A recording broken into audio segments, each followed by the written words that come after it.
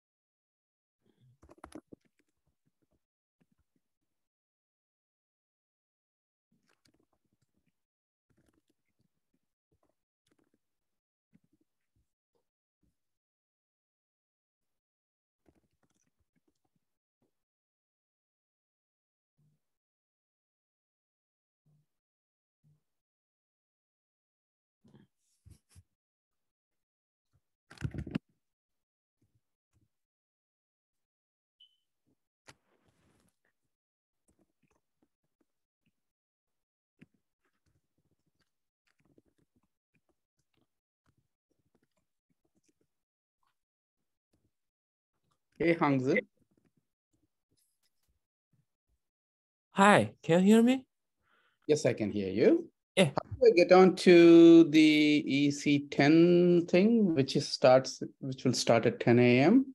Yeah, we'll have like 25 minutes left. I know, but how do I get there? Because it was when I directly clicked on the other link for Gather Town, it asked me for a password.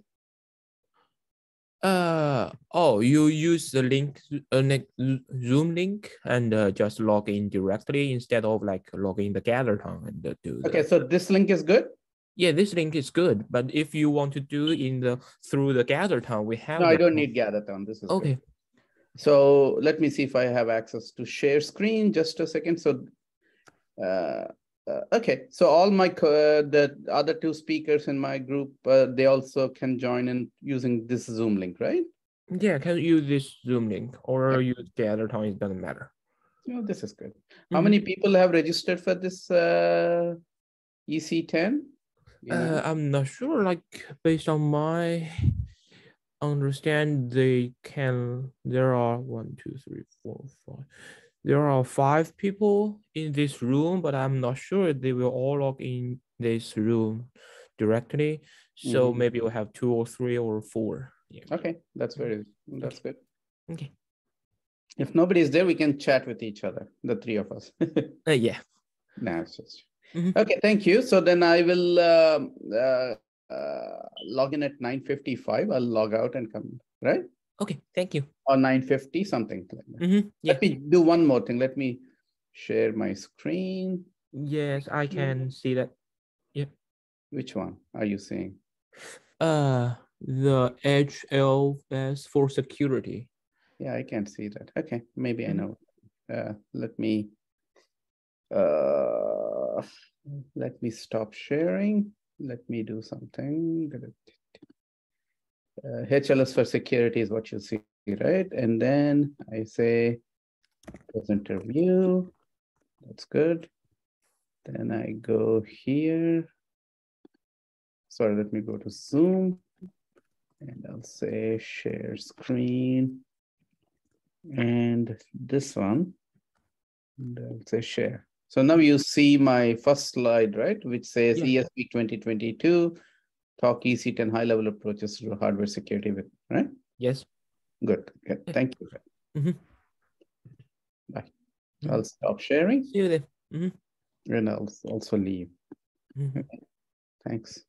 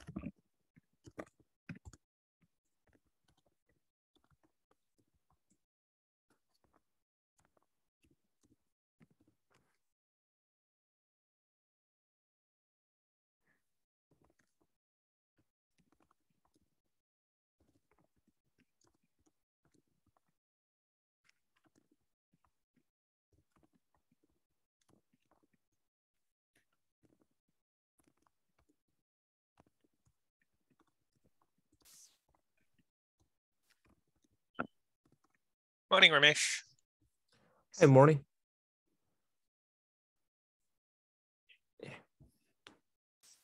You're muted, Ramesh, if you're talking. What do I do with my background? I should actually log into Zoom, right? NYU Zoom, and then I... Well, you've probably got it already. Is this not open in Zoom? No, I'm saying, no, I can log out, and if I log into NYU Zoom with my background selected, then... Yeah. But this background is okay too, right? Yeah. Yeah. This is... You can always tell it to just blur your background as well if you want to try a different background. Okay. Let me... Are you in a hotel room? Yeah, I'm in a hotel room in Virginia. You've got the sun on that curtain straight into the cameras. If you tilt the laptop just a little bit to the right. No, the other way. Yeah, I know. I'll shut the thing because this is... Yeah, that's better. Yeah, it's better. And you need... That's better too. There's some light, right? And where do I blur it? Okay, so if you in the bottom left where it says stop video, there should be a little arrow. Click that, and then there should be a button that says blur my background. Oh, you can even choose virtual background, but choose video filter, blur. Yep, there you go. Yeah, so that's yes. Good. So now you're very professional. Yeah. What else? You want to share your? So you saw. Let me share my screen so you can see what I have.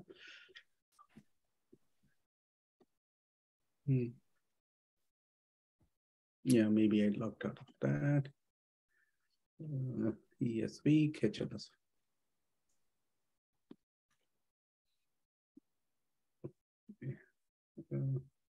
Let me.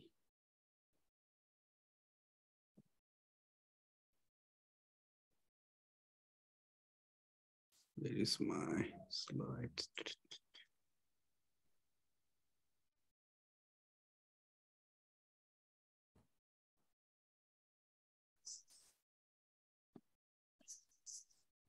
Okay.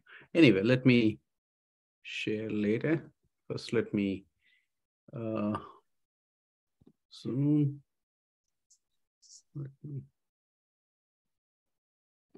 share. Stop share. Okay. Let me close a lot of these windows.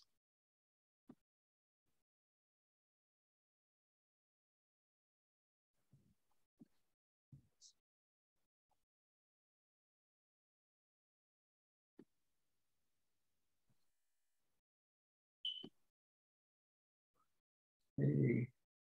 Good morning, Ramesh. Hey. You guys reached here fine. Hmm? You guys reached here fine. Yeah. We came in last night, and so we logged into Zoom. So make sure. No, I was just joking, but yeah. Anyway, how's everything with you? You're calling in from Arizona, or are you in wherever? Where is ESV? Is it all virtual? Yeah, I mean, it's hard to travel to Shanghai. Oh, yeah. Yeah, so so it is necessarily hybrid. Mm-hmm.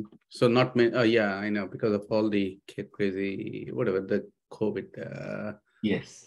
policies and so on, which makes sense. I think I'm slowly closing a lot of my windows. So HLS for Trojan detection, that's good.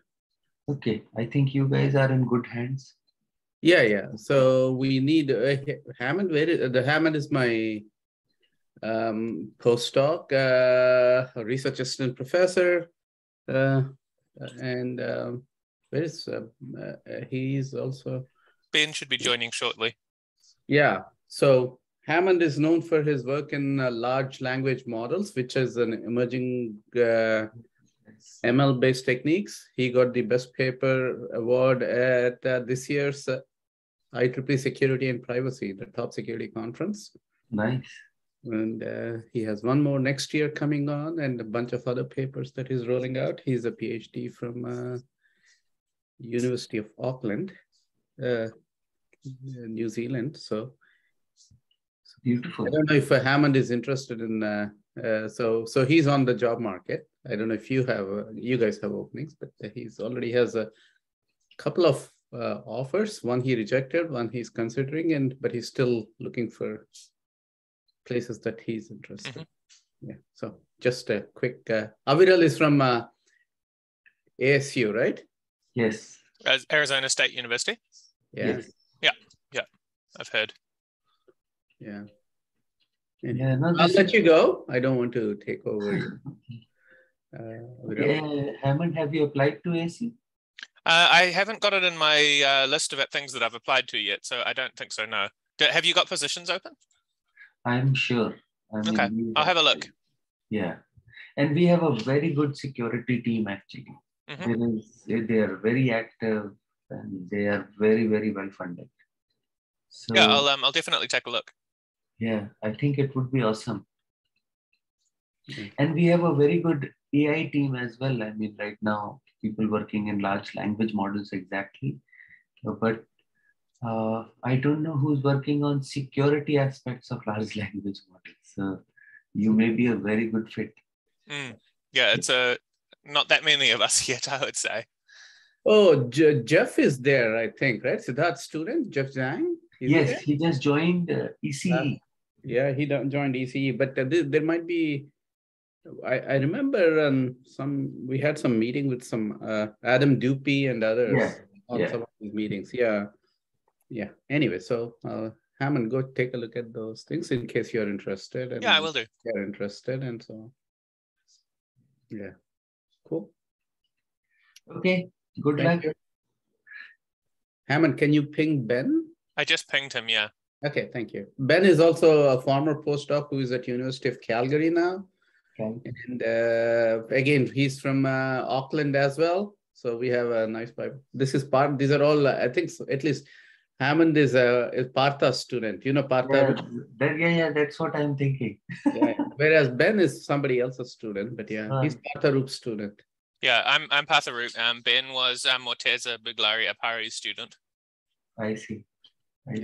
Yeah, so minor, tiny, small world, right? Yeah, small world. Cool. Okay, then. Okay, thank you. Yeah. So, Hammond, you want to share your slides or so with me? Yeah, let me just... not for correction, but just to see, make sure. I did email you to add you to them. No, not that. Just to share so that it is... you want to just make sure that it's working? If you're able to share, that's all. Yeah, okay, so let's go. There's a link to log in. Ben said he's coming. So you should be able to see that. Yes, that's good. Yeah. Now let me share my screen. If you Okay, so I've stopped sharing. Now let me go and say, what should I do? HLS for security. Okay. Now I do slideshow. Yeah. Now I go to, then I go to Zoom link. And share screen. Come on. Share. You see that, right? Yep, I can see that. If you go full screen, is it full screen? It's almost full screen. You've still got the browser bar at the top, but you can make that go full screen by pressing, what do you press? Probably like F10 on your keyboard. Or F3. There is. Okay, it's not F10. Okay, what happened? Oh, Ben's got Macs. Yeah. So look, Ben. Hey, folks. Hi, Ben. Do you know how to maximize this so that there's no address bar in Ramesh's presentation? Are you using Safari or is this Firefox? It's Firefox, isn't it? No, I'm Safari. Safari? Sorry, I meant Chrome, but yes, Safari. Let me quickly check. Because you have a Mac. I don't know how Macs work. Yeah, you should just be able to press the big green thing on the top left. On the top left. Yeah. And then move your mouse down. Yeah. If I click on this. That still has the address bar. Huh. Well, I think maybe because you've got all the other tabs open. What if you close the other tabs or put this into a new window? Close your email as well. Close your email tab, Ramesh. Yeah, let me try that. Okay. Yeah, I did that. Yeah. Okay, yeah, there you go. Now go present. The slideshow button, yeah. Slideshow. No. Okay, yeah, but now you have to share that screen that the presenter view is popped out on. Currently, we're seeing your slideshow view. I know. Let me stop sharing. Let me restart. Yeah. For that, I have to go to the. See, I have too many windows open. Let me see what open. Yeah. So we have time, right? Slideshow, presenter view. Okay. Then.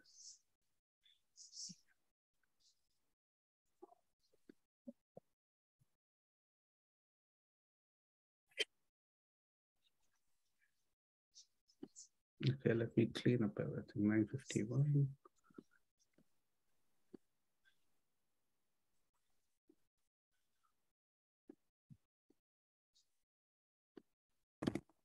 Still have, yeah. Want to keep this minimal.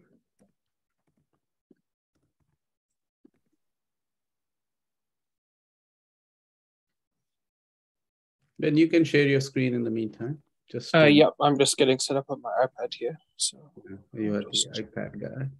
Yep. Yeah, that's good. So the order is just to double check. The order is Ramesh and then me and then Ben. Is that correct? Yeah. Yeah. If you want to do it the other way, it's okay with me. No, that works. Yeah, everything's kind of sufficiently self-contained. So I know. So these are all.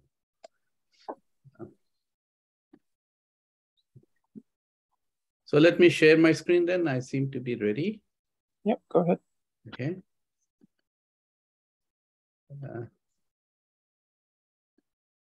How about now? Close your emails again. Close the emails on the other tab.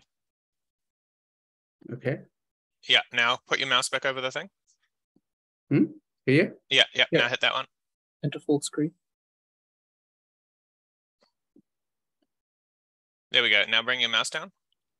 Okay. No, it didn't work. Whatever, it's close enough. Can you see your notes still? Can you see your notes when you do that?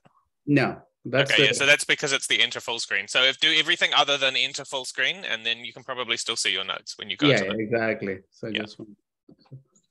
Okay, yeah, that's fine. So that's all right. But yeah, if you don't have the other tabs, at least it's not very tall.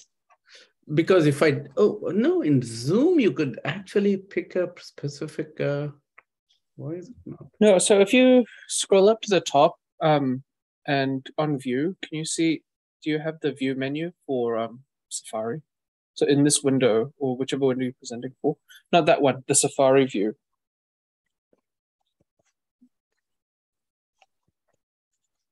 There's something like always show toolbar in full screen, which I think you can. No, but Ramesh, if he goes full screen, he won't be able to see his notes, right? That's the whole thing. Is he's got his slides in the background. That is not the case. Again, I don't know what I did the last time. I was able to go full screen, and the full screen shows up on your side, whereas I see everything.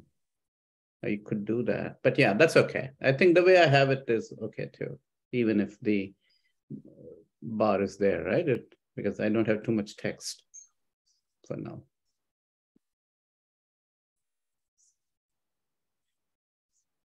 Okay, yeah. Okay, so we have 6 minutes. Cool. Yeah. Because at this point, I don't want to do too much more.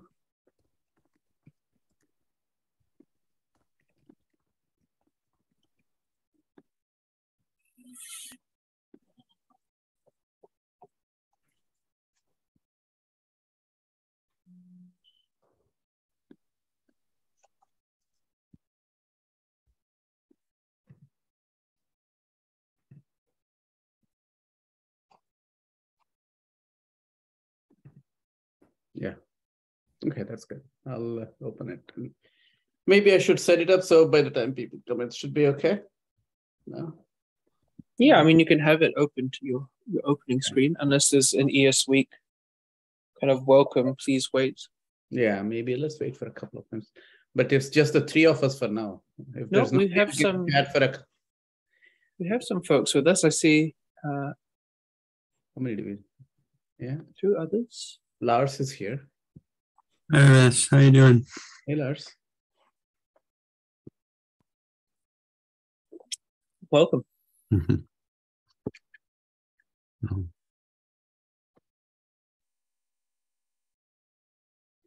Maybe he wanted to catch us for the seesaw stuff, Lars. Best place to get hold of us. Get a hold of you. Okay, this is Nectarios' student. Yeah. The lead, right? Yeah. Yeah. I met you before Hammond when you came to lecture last semester. Yeah.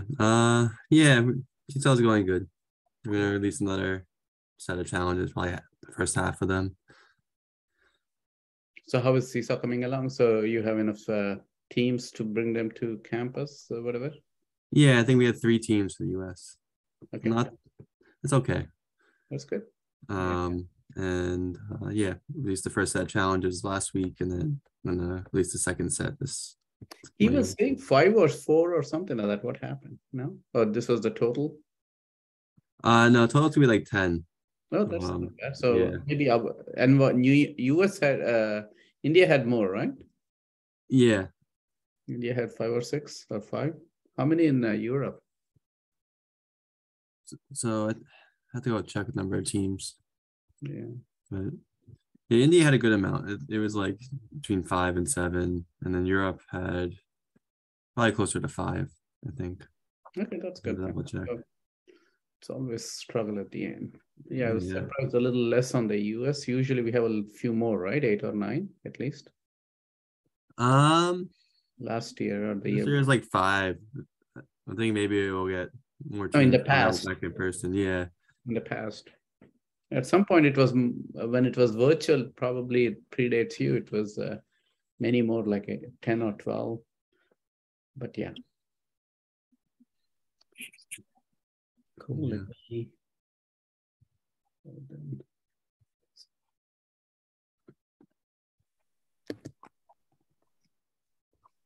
Yeah. Yeah.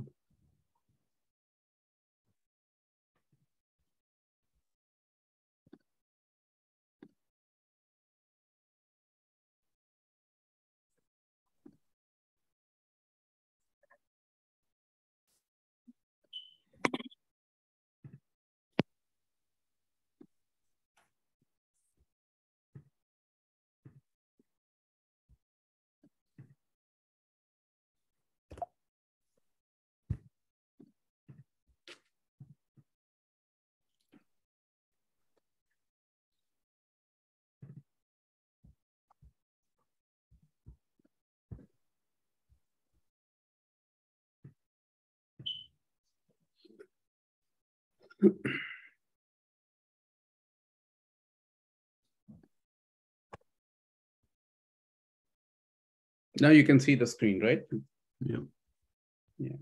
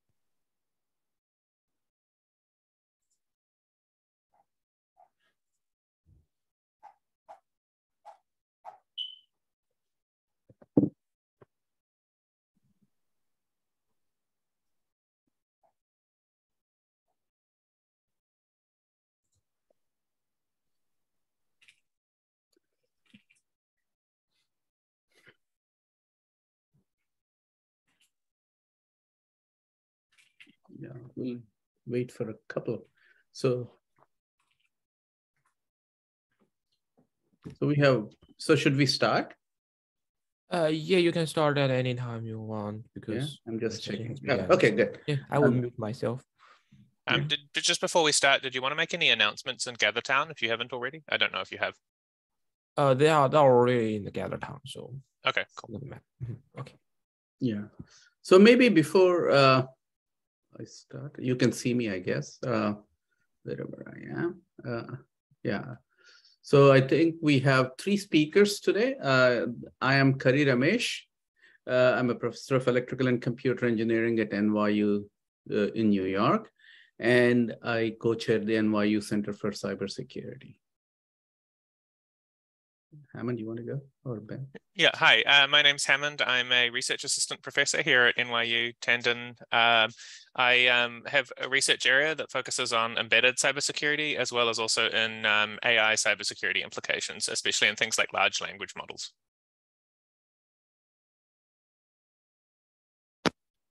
Hi, everyone. My name is Benjamin Tan. I'm an assistant professor at the University of Calgary in Alberta, Canada. And I lead the Calgary Calgary Intelligent Secure Hardware Research Group. My research interests are in hardware security generally these days, especially in the ideas around detecting hardware security bugs and patching of hardware security issues out in the field. And it's wonderful to have you all here. Yeah, so since, thanks all. Since it's a small, cozy group of participants here, so interrupt us as and when you can. This EC10, whatever, I don't know, EC stands for, is it education course? Education class. Education class number 10. The type, it's on hardware security. And I will spend about 40 minutes. Don't worry about, and we can either complete all this, go through all the slides or not even go through the slides. Please do interrupt us. And then Dr. Hammond Pierce will talk about security of testing. I think if that's the right order. And then Dr. Ben Tan will talk about even more exciting stuff, CWEs. So all of these are state-of-the-art topics with some hands-on exercises. The second 2 will be even more hands-on. The first one still will have some interactive discussions and so on. So that's how we structured this presentation. So before, any questions before I start from the collab, from those on the lecture? So you can raise hands and either Hammond or Ben can monitor if I cannot. Yeah, I see a question, some chat thing that happened. That's me. Oh, okay, good. Feel free to put comments and questions. Yeah, that's good. Thanks, Hammond. So I just want to thank you all. And I also want to thank the conference organizers for inviting us.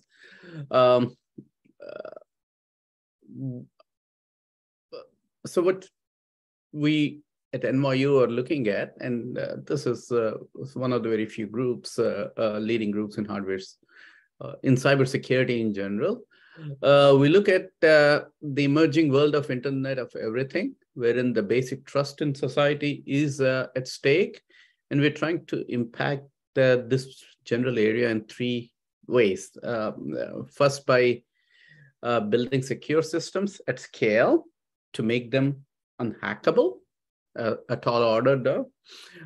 We consider systems across the stack, all over. We consider systems at the hardware level, at the software level, and at the embedded systems level. And we look at them holistically, and we deploy them at neighborhood scale, city scale, and even global scale. So we're looking at large scale systems. We are securing, and this is the focus here too, securing important supply chains, electronics, software, control systems, and manufacturing. Finally, our team at NYU looks at other interesting topics, such as fighting cyber crimes at global scale, including financial cyber crimes and cyber crimes against children. So let me see, how do I go to my next slide? Yeah, so this is the mission for the Center for Cybersecurity, and this is the only slide I will have, which is at a higher level: research to secure the cyber infrastructure, as I pointed out, to educate the next generation of cybersecurity professionals, and to shape public discourse on the policy and legal aspects.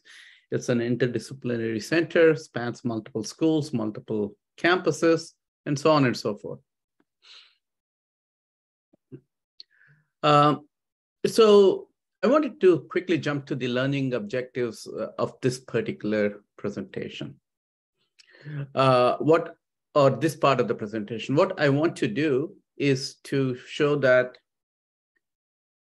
high level is a promising level to design security accelerators or any accelerators. And I'll spend not too much time on that topic of it, not that part of it.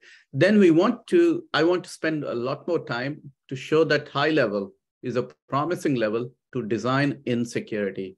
For example, we'll go over how high level this synthesis can be used for Trojan detection.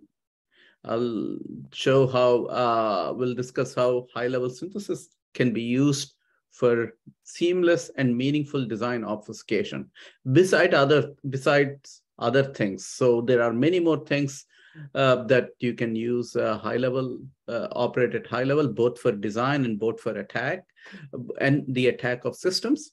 So I just the key takeaway is that high level, in addition to logic level and physical layout level, high level is an important level at which to operate on, both for cybersecurity in the context of hardware acceleration and hardware design. Okay. As I said, over the years, electronic hardware has become the core root of trust for all systems. You can think of your buildings, your pets, and everything in between.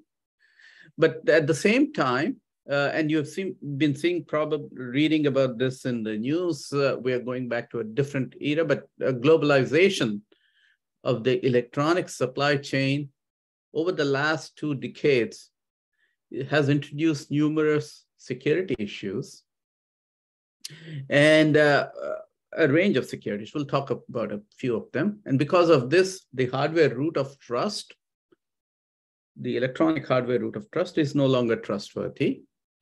So the systems that use them are hence no longer trustworthy, because if the foundation is suspect, then the things that you build on that foundation are no longer trustworthy. So what I'll do is I'll paint my vision of hardware cybersecurity, but specifically focus on 2 things. So this is an education class, so I'll look at some interaction. We'll do it together, and we'll see how hardware cybersecurity and the implications of hardware cybersecurity on how ICs and systems should be designed and more importantly, validated. So this is what we will focus on in this class, since that's what they call it. For those of you, I hope most of you have a background in hardware. If so, they probably heard of high-level synthesis. High-level synthesis is a design methodology. It translates high-level C, C++ specifications into gates. In general, it uses a subset of C, a subset of C++ that are synthesizable. And for those of you who are not aware of the history, high-level synthesis research and high-level synthesis commercialization started in early 1990s. In fact, some companies had products mid-90s and so on. However, it did not take off. High-level synthesis as a design paradigm did not take off until very recently as a commercial product. The commercial products in the 90s, there are a few of them, they failed. The reasons being twofold. One, HLS generated designs were not ready for prime time. The performance, the power, and the area metrics were not good enough, were not competitive relative to the other designs that were being generated by logic synthesis and other tools. So logic synthesis was sufficient and was effective in managing the complexity of the design. So you did not need this higher level design methodology. So circa 2010 or beyond, designing at these higher abstraction levels has become a prerequisite to manage complexity.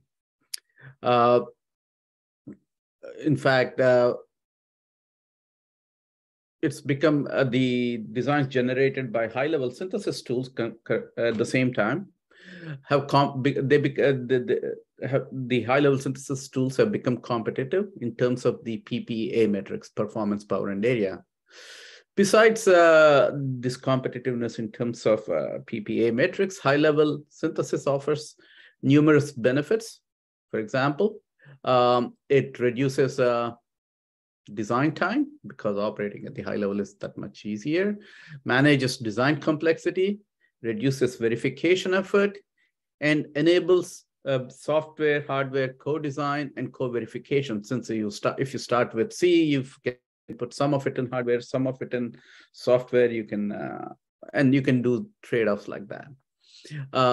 At the bottom, I have these companies: Mentor, Cadence, Intel, Xilinx, and a few others offer high-level synthesis tools. In fact, a lot of companies,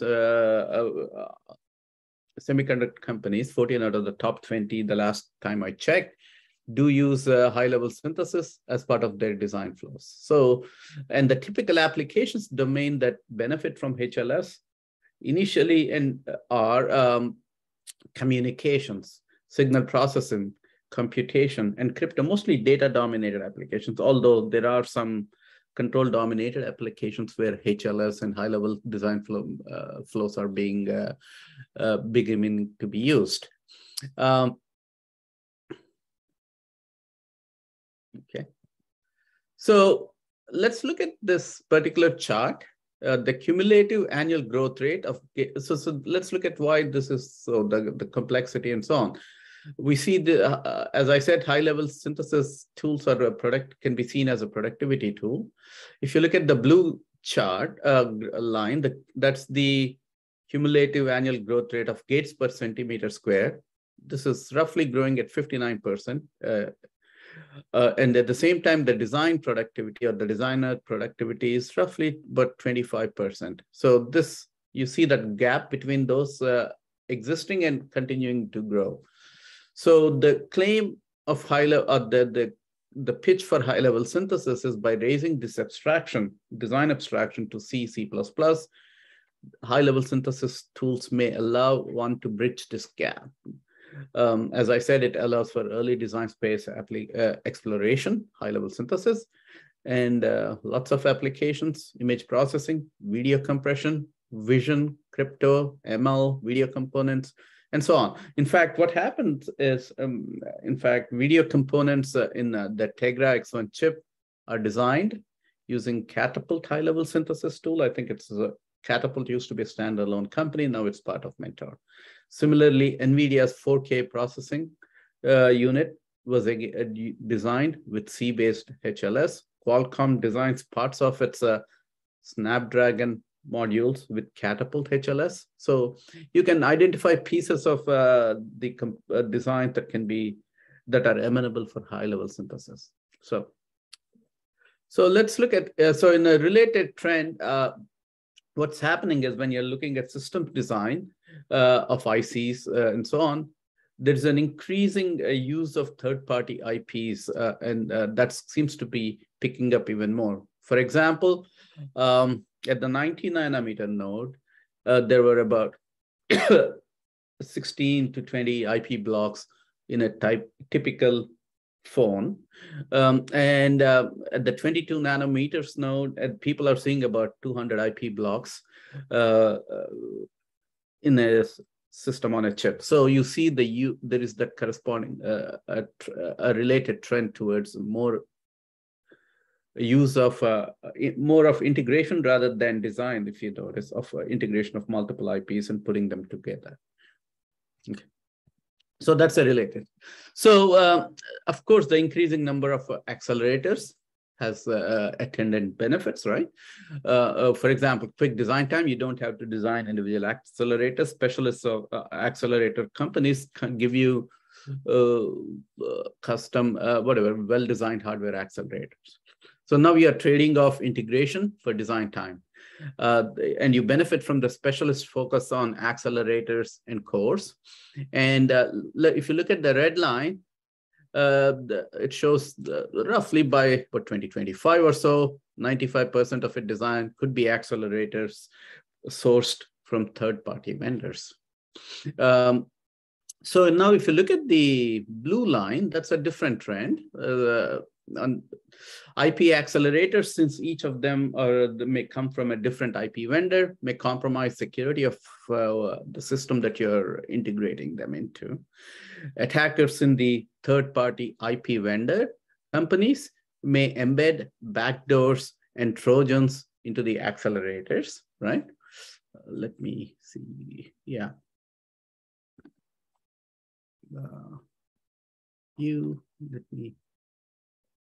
Yeah, that's okay. I was looking for something. So the blue line, as I said, shows the cybersecurity investments, actual and projected. Some of this may be to deal with problems associated with these accelerators. Some of this may be when you integrate these accelerators, and others would be other aspects of cybersecurity, including bugs in software and so forth. So this is the focus of this talk, to look at high-level approaches and the benefits and drawbacks of using those high-level approaches in the context of security. Okay. I'll wait for you to ask me questions. Otherwise, I'll quickly get into me asking you a few questions so that we have an interactive session here. So this is a typical design flow. If you look at it on the top left-hand side, you have C specification, which is then translated into an intermediate representation called the control data flow graph. And this is what typical software compilers do as well. HLS, for example, leverages GCC and LLVM compilers, backends. In the scheduling step, then, the operations in the CDFG are mapped to clock cycles. Some of these operations may take one cycle, others may take multiple cycles. One can get, for example, during scheduling, fast schedules that consume a lot of resources. They are resource intensive, or slow schedules that take more time but are resource constrained. So following after the scheduling step of the CDFG onto the time steps, the binding step does something else. It takes these scheduled operations and binds these operations to physical operators. For example, multiplication operations to multiplier operators, addition operations to adder operators, and so on. Similarly, it binds data transfer spanning cloud boundaries, or maps data transfer spanning cloud boundaries to registers. Finally, you get a data path like I showed you at the bottom right. Each state in the controller, you see the controller on top right. Each state corresponds to one clock cycle. And the controller, which is shown in that light blue thing, sends control signals to execute operations on specific operators and specific cycles. Since operators and registers are reused, because same operators are reused in different cycles, you see the multiplexers, which is the trapeziums you see there in front of them. And the select signals in the muxes in the data path are all controlled by the controller. So this is a one slide, 3-4 minute view of a typical high-level synthesis process flow and high-level design flow. Okay.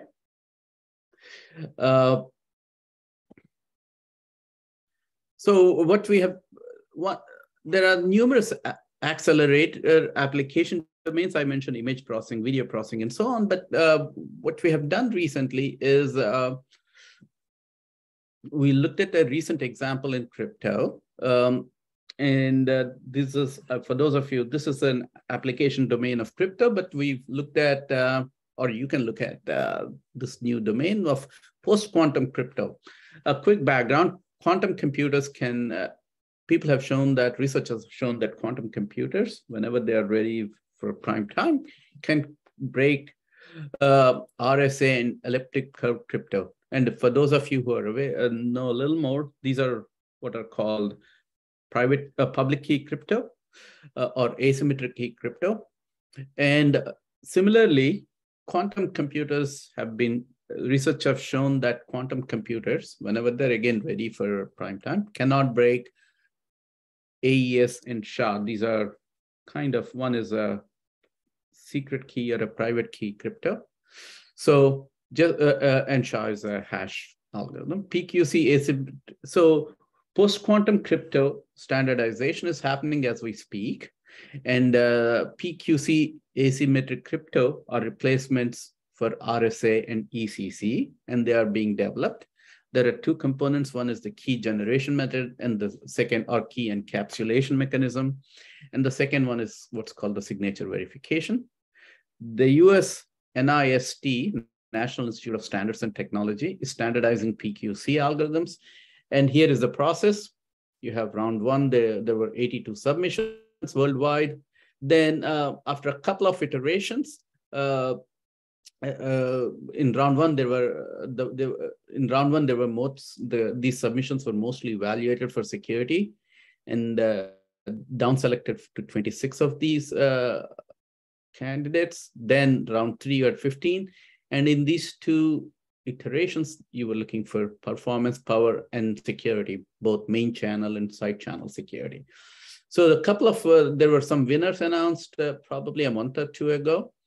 For digital signatures, you had Crystals, Dilithium, Falcon, and Sphinx. For KEM, which is the key generation method, it's Crystals, Kyber, I think, and there are a few more other evaluations going on. So this is an important new crypto domain, and these are extremely complex algorithms. And what we have done is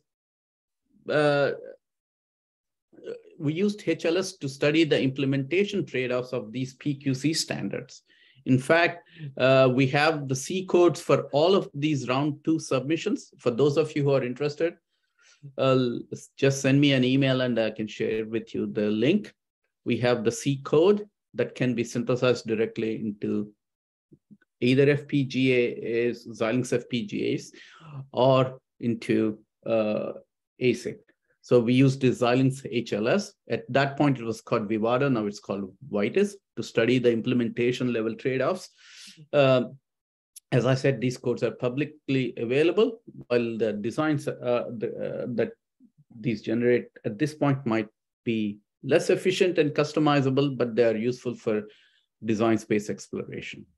So what I did over the last 2 slides is introduced high-level synthesis, showed high-level synthesis can be used to accelerate post-quantum crypto accelerators. Just a high-level view. I won't go any further into that. So what I want to do now is to look at security-aware high-level synthesis of accelerators. So what I want to do is switch to security as a design metric. As until recently, power, performance, and area were the only three metrics, and we want to bring security side by side these metrics. And until now, most hardware security research has focused on gate level, netlist, and beyond physical level, and so on. Obviously, when you get to this gate level or even into the layout level, you'll lose important semantic information. And I'll give you some, as we go through, you will see some of these things, why we lose and how we lose some of that information. And we are left with mostly structural information, gates, interconnections of gates, or standard cells and connections between standard cells, mostly structural information. So securing the right parts is usually hard at those levels when you lose some of this important semantic context. What security-aware high-level synthesis could allow one is to secure a design at the algorithmic level where this context is not lost, the semantic meaning, the semantics are still retained. So that is our claim. So what we are saying here is algorithm-level security can be used to secure meaningful semantic information. Even so, our claim is even a non-security conscious designer or design engineer can easily identify things that are sensitive, saying this algorithm is sensitive, or this block is sensitive. And that can inform protection of that sensitive asset at this high level. The two high level stages where we focus on are high level synthesis and register transfer level synthesis. Both of them have semantic information, while gate and layout level have less semantic information and more structural information. And in fact, if you look at this table, you see on the hardware and the hardware and the software and the analogies there. The gate level is roughly equivalent to the assembly level. Layout is maybe a binary. Algorithm level on one side, high level synthesis is equivalent to the compiler level stuff. So of course, these are all complementary and have made use a useful role to play. Okay, so just to reiterate, if you don't remember anything, the yellow slides, I put them in the beginning, in the middle, and at the end, is that high-level synthesis is a promising level to design security accelerators, is a promising level to design in security, and we'll look at a couple of examples of designing in security. Ben and Hammond, how much more time do I have? Maybe I took a little No, more. you're all right. You've probably got another 15 minutes. 15 minutes, so maybe. So what I want to do is look at a Trojan detection, right? How many of you are aware of what a hardware Trojan is? So maybe hands up or thumbs up and so on.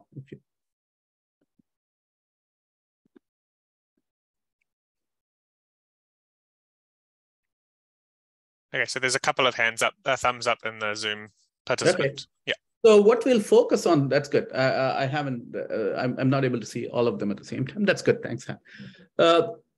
So at the high level, what I want to focus on is third-party IP vendors and rogues in those IP vendor companies. When they source you some IP, they may introduce some backdoors beyond the existing requested functionality. Right? It could subsume bugs as well. Of course, you have to trust someone. So we assume that the SOC integrator is trustworthy, but when you're integrating all these components, can you somehow build a system that is trustworthy as well, right? So the individual IPs are potentially not trustworthy, and the SOC integrator that uses the high-level synthesis tool is trustworthy.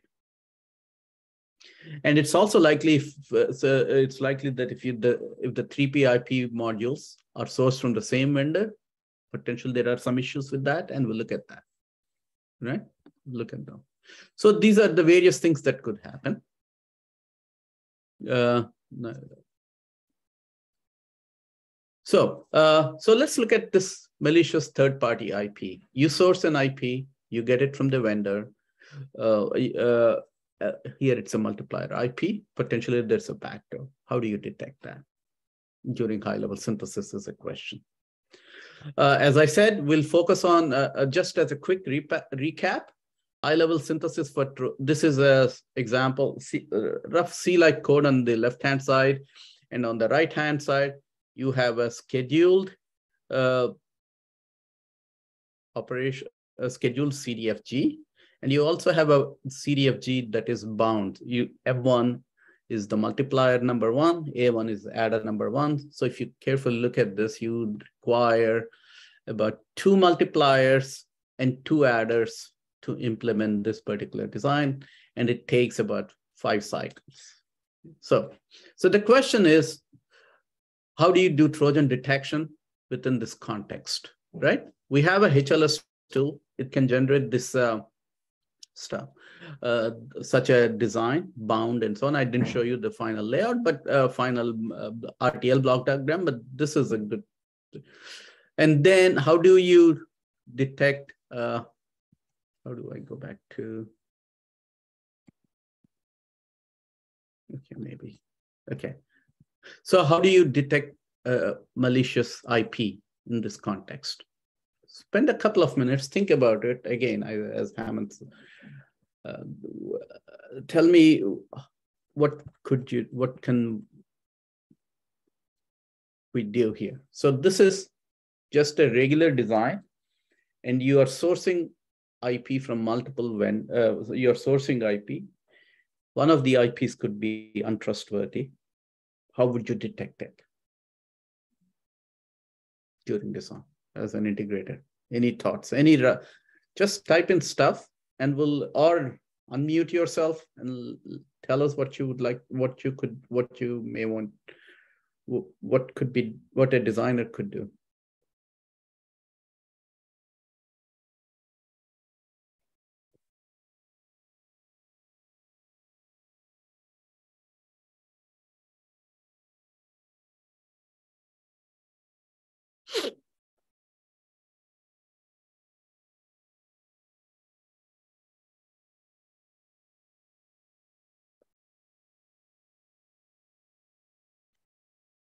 Any suggestions? Yeah, feel free to unmute and suggest something. Nothing is wrong in this class, or in general in my class. There are no wrong answers, no penalties for wrong answers, because there are no wrong answers.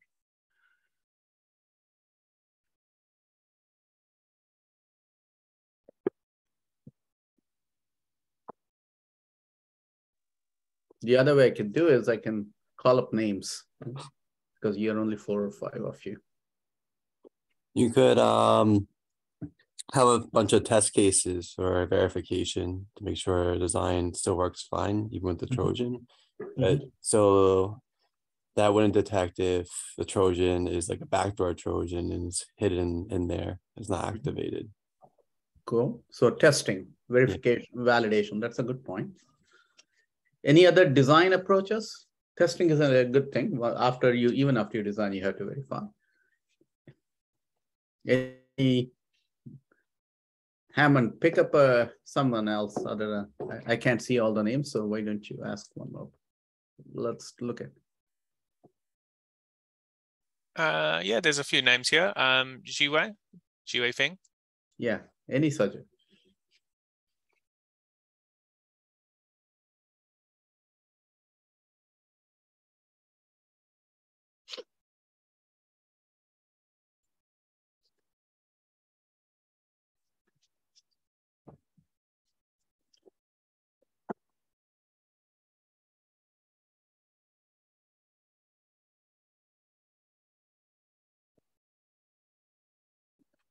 So maybe I'll pick so to detect natural faults, this is one architecture, which is duplicate and check, right? This is one suggestion that I have. So let's see how many of you think that this works for Trojan detection. Maybe just hands up. or down? We want all of your feedback on this. All you have to do is yes or no. Don't know is not an answer. You should take a stand. So this is one thing where I make 2 copies. Yeah, so should I come in? Yes. I mean, don't you think this is an unoptimized approach? I mean, you're duplicating you're spending too much on trying to detect a Trojan, whereas which could have been done possibly by being a bit more intelligent in design or maybe after test. So is this, why do you, duplicate everything while it's not necessary? I mean, Okay. Trojan may be triggering something, some part of that. Why do you need to duplicate everything? Good question. Yeah. And so if cost is not so this is a good point, but if I have unlimited resources, is this a good technique? So if resources are not a constraint, I agree with you. Usually life is all about optimization and trade-offs. What if hardware is not a constraint? I have no constraints on the number of multipliers, adders, and so on. Does this work? Is that I agree with you. How do you guarantee that the second one isn't compromised either? Okay, good point. Anybody else has an issue? So what is the second one mean? Tell me. I mean, the duplicate that you're talking about. Okay. Are you planning to have, assuming that you have one that works fine and the other one, there may be a chance of a Trojan sitting somewhere? Is that what you're planning to do by duplicate and check? Is that a reasonable? No. That's a good question. Is that a reasonable assumption from me? So let's look at where. So this is an excellent point. So I'll get back to this. How do you make sure that the 2 copies, the second copy, right? And for example, M1 and if M1 has a Trojan, how do you guarantee that M3 does not have a Trojan, right? That's your question. Yeah. Somewhat, yeah. Something like that. Anybody else? So if resources are not a constraint, how many of you think that this is a good idea? I want a yes or a no. Hammond, did anybody say yes? How many said yes and how many said no? There's one thumbs up, but I don't know if thumbs up means yes or no. I'm going to assume thumbs up means yes. Yeah. So we need more thumbs ups or more thumbs downs or whatever it is. Can you do a thumbs down? Or a cross or something? No.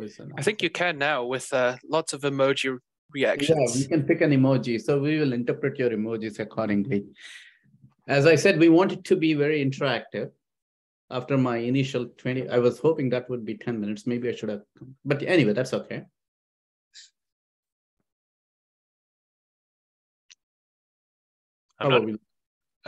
Just as instructions, Ben, do you want to explain how you do the emojis if people don't know how to do that?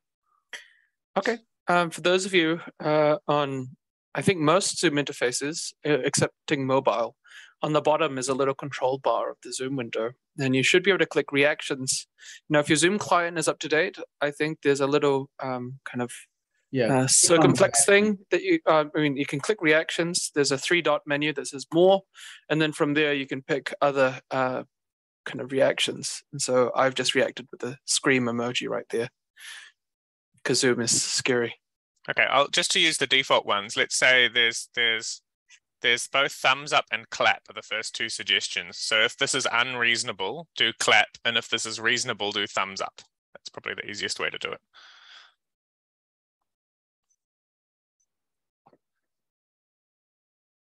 Okay, so we've got 2 reasonables. We've got 2 sets of thumbs ups and 2 abstentions. Yeah, we want those abstains to take a stand. It doesn't matter what it is. Just take a stand. Yes or no. Okay, we've got a 3rd thumbs up. Cool. Let me force.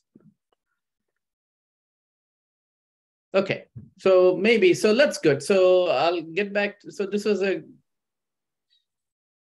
let me see. So the couple of interesting things, right? Let me go back here. I'll show you. Maybe I got the.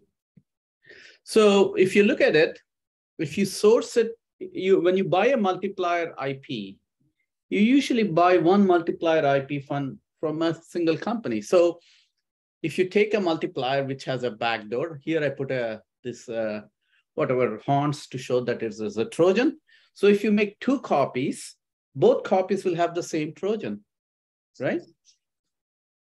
So duplication, I hope that makes sense. So even if you make duplicate copies, right, you will still have the same issue because both copies have the same backdoor. And if one can trigger one backdoor in one copy, they can trigger the same backdoor in the other copy and can evade detection. Does this make sense?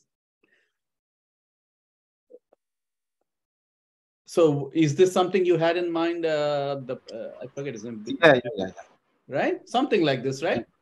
Yes. So as I said, let's not even worry about the resources. So duplication and so why does this not work for in faults, natural faults? You have random faults in one copy. Usually doesn't have the same fault in every copy. That's the assumption for reliability.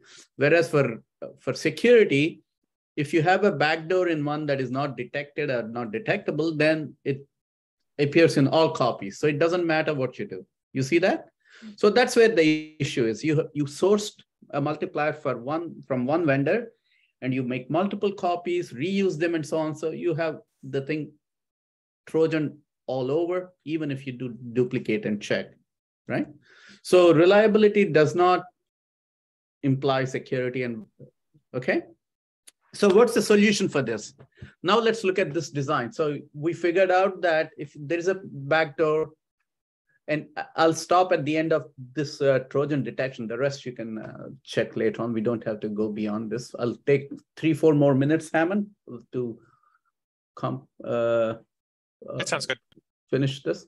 So what would you do? So this doesn't work. Duplicate and check doesn't work. So what would you do then?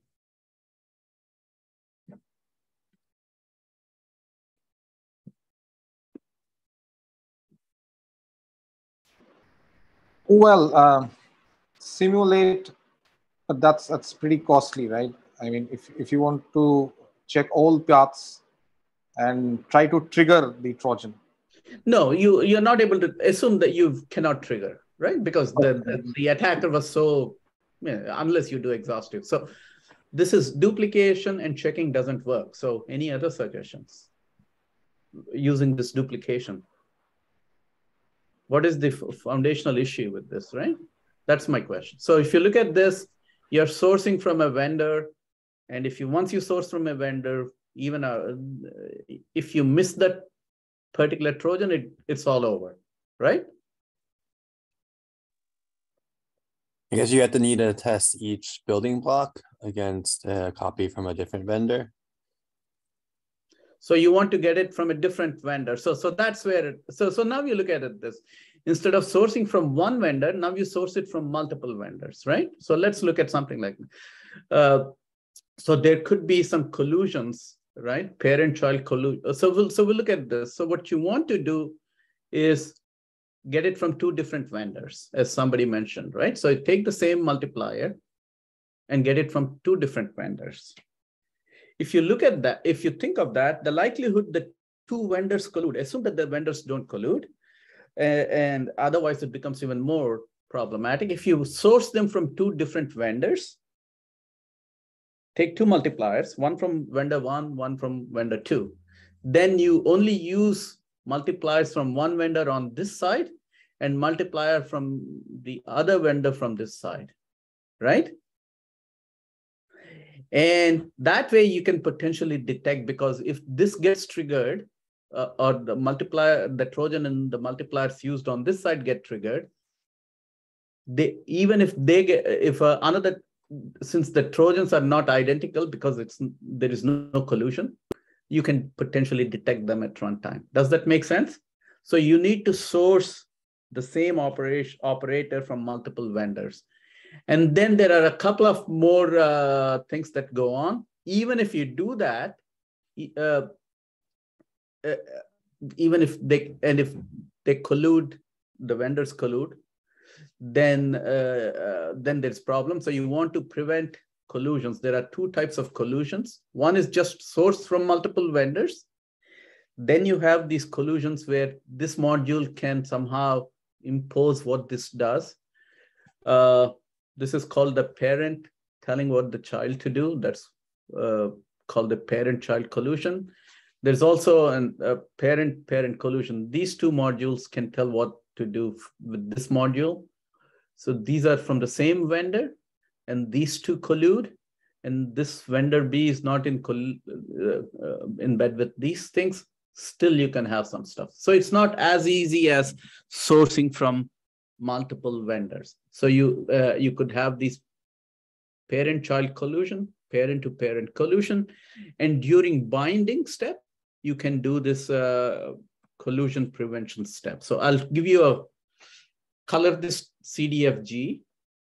Again, and this is even more costly, more expensive than if you thought that the other thing was expensive. It's not just more copy or more resources, but you're sourcing them from multiple vendors. Each of them you have to pay extra, right? If you source it from one vendor, you are only paying once. So now you have 3 different colors. So you're getting 3 different vendors. And if you look at the multiplier here, you have the multiplier coming from green vendor, orange vendor, and a teal vendor. So you essentially are sourcing from, and these are hypothetical examples, but you can think about this, right? So you have 3 vendors, and this is a nice binding where you map things so that there is you prevent the parent-to-parent and the parent-to-child collusion. So it's not just duplication, it's and check, it's duplicate and diversify and check. That diversification comes from sourcing the multiple vendors. I hope you go. So on that note, I'll stop right here. I won't go into the IP theft. I'll share the slides. I hope you got this idea where Trojans at the high level is easy, is an interesting idea when you source IPs. And you have to duplication that is used for reliability doesn't work. And just by sourcing from multiple vendors doesn't work either, because vendors could potentially collude. There are 2 types of collusion, parent-parent and parent-child. And by nicely binding, intervening at the binding step during high-level synthesis, and this multiple vendors and multiple modules, you could potentially detect Trojans at runtime. Of course, there's the cost implications and so on.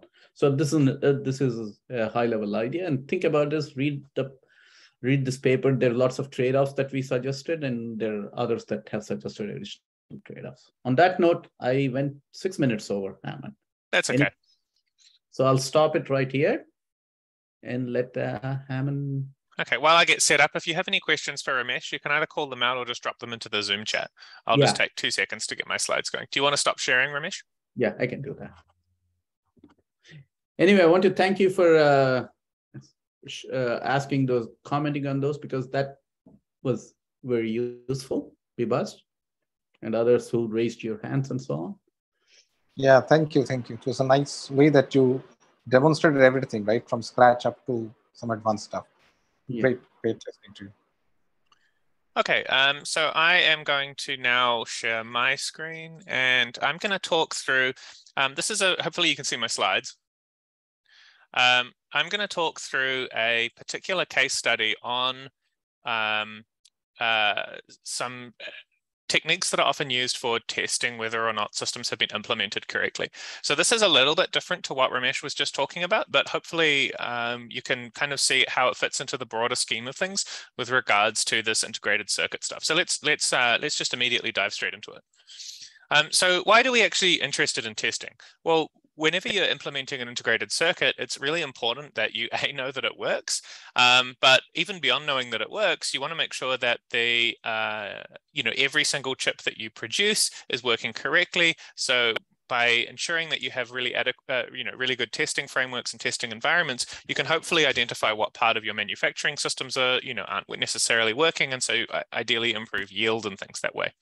And certain kinds of integrated circuit tests can also try and minimize or eliminate different types of security risks as well.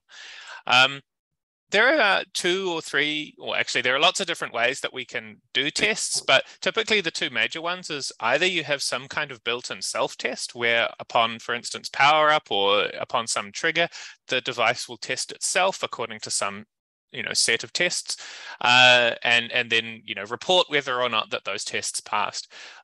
This is quite nice because it doesn't necessarily leak any information, but it has possibly some kind of low coverage, because depending on the complexity of your device, having a built-in testing framework may not be able to cover the full functionality of that system without massively increasing the overhead of your design. In addition, if the test is only built in and you can't interact with it in any way other than starting it and then viewing the result, you can't kind of get any insights into why a chip might be failing. You'll only know that a chip is failing. So there's 2 main downsides there, 3 main downsides there. The first one is that low coverage. The second one is the overhead in the design included by having a built-in self-test. And then the third one is when a test fails, you don't necessarily know why. The alternate, or the major alternate, is to use something called scanning. So scans are very popular for logic testing. They enable you to do basically inspect a given integrated circuit at any given time and look at all the different registers inside that design and try and work out what those should be versus what you're measuring them to be. So this gives you a great amount of insight into what's going on with that particular design. And what's more, it allows you to do debugging once the chip has been made and actually perform in-field maintenance if you're also able to scan values into the chip.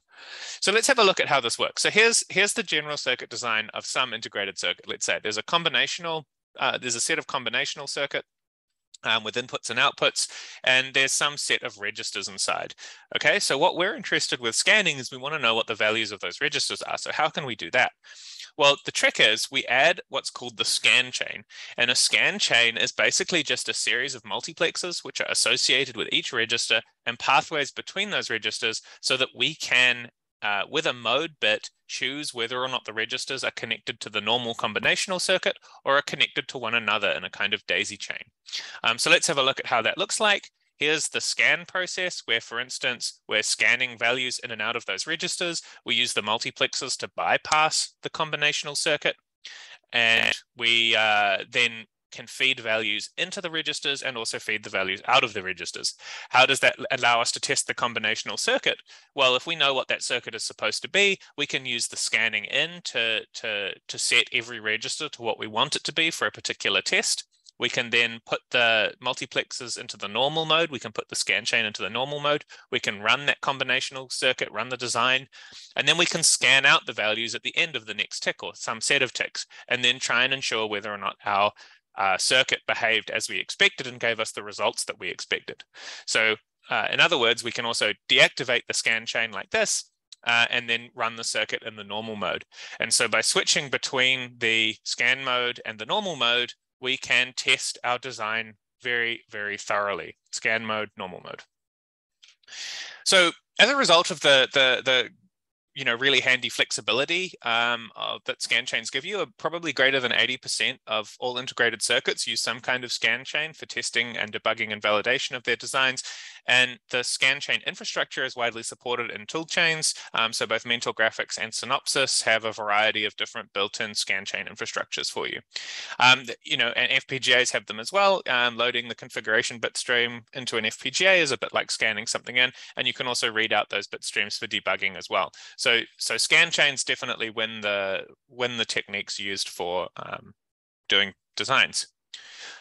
But the problem is scan chains may also be a portal for hackers. So if you consider something like a cryptography implementation in an integrated circuit, where you have some kind of algorithm, like for instance, DES or AES, which has some scan chain, which allows you to scan values in and out of the registers, now you might be able to use that scan chain to perform an attack on the device and try and extract secrets, such as embedded security keys.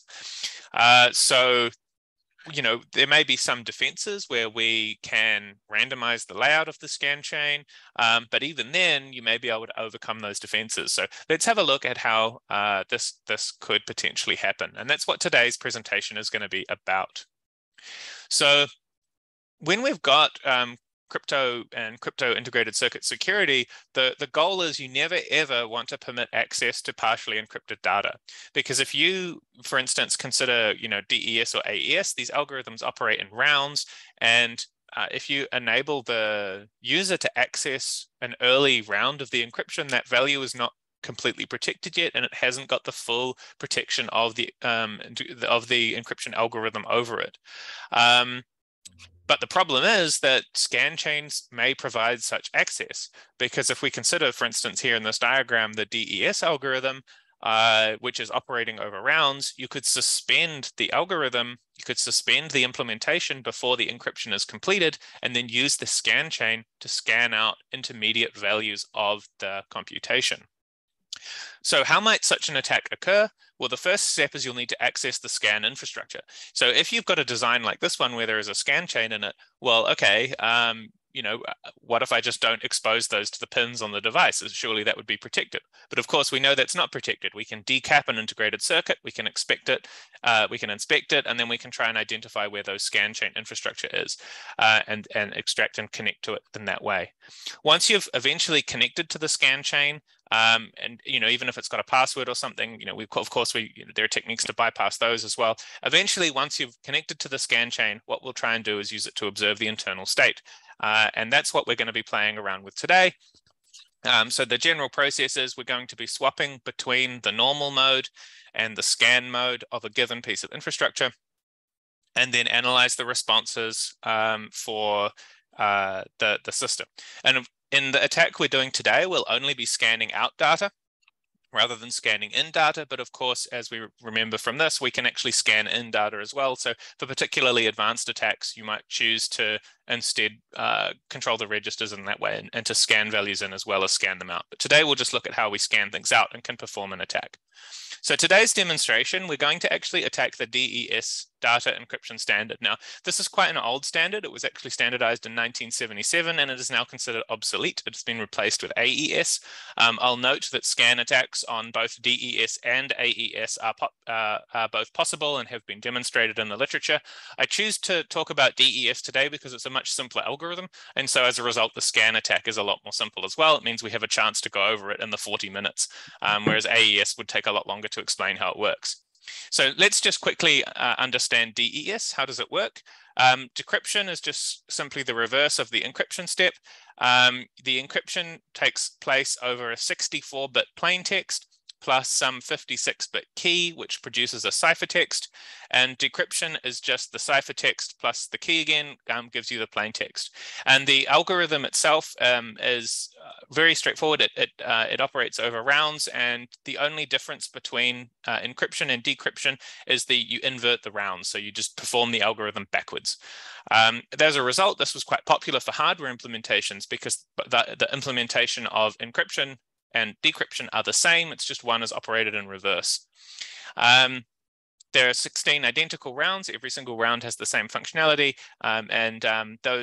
For those rounds, the 56-bit secret key is converted into 16 48-bit round keys. So let's have a look at the implementation. Each round operates over some function called function F. And in this function, we take the data, which has been split into two registers, the left register and the right register, which is just 32 bits of the input data on each side. It's expanded using some function E, which is essentially just a permutation. It is then XORed with the round key, split up, and then passed through substitution boxes S1 through S8. They take 6 bits of the values and then return a 4-bit result, which is then permuted to give you the resulting function, which is XORed with the left register and becomes the new right register. Okay, and this just repeats itself over and over again. So this this operation is iterative, and it happens 16 times. There's two other things to note. The first thing is the input permutation, the block IP at the beginning, that just simply reorders the bits in the data. It doesn't offer any cryptographic protection whatsoever. And likewise, the final permutation at the bottom is again has no cryptographic benefit. It's just reordering the bits in the register in the results. You'll notice on the right hand side there, you see this round key derivation. This is where we're taking some 64-bit input key. We get 56 bits of key out of that input key because the other bits are just parity bits. And then we rotate the two halves of this key periodically between each round so that we have a unique sort of seed, if you will, and that value then gets permuted itself using a value, using a function called PC2. So all of these are just different rearranging algorithms, essentially. So let's have a look at the hardware that we might use to implement this. This would be suitable for something like Cypher blockchaining. This is an iterative architecture. Of course, there are other implementations. You could make this a pipelined architecture, or you could make it, you know, something that just did it all in one pass combinatorially. But the iterative architecture is what we'll focus on today. So how does this work? We've got some input register, which is what we'll pass in our values into. That's going to pass through some combinational function, the initial permutation, and then get loaded into the L and R registers. Then we'll have some control logic, which is essentially just a counter, right? It's just going to count to 16, and that will encrypt those values in the 16 different rounds against the round keys. Because the round keys are static, they're based purely on the embedded secret key, you might consider that these round keys were saved into a ROM. So these might be embedded into the design, and the key values can then be chosen as needed to encrypt each of the 16 rounds of the design. Once the counter has reached 16, instead of performing another addition, it passes those L and R registers through the final permutation before loading it into the output register there. Okay, and so that function F in the middle, that's purely combinational. There's no memory inside of it. So the only memory here, the only registers that you might find in the scan chain would be your input register, your output register, and the L and R registers. So in total, that gives you 192 flip-flops to be playing with. Okay, so what's the goal of the scan attack here? The objective is to obtain the secret key. That's what we're trying to do. What does the attacker know? Well, it knows the block cipher algorithm. DES is a public standard. You can download it. You can look at it. You can understand the math that goes into it. And in addition, we assume that the attacker also knows the details of the IP core, i.e. this circuit diagram, right? So this circuit diagram is probably published in a schematic or a data sheet for the IP block.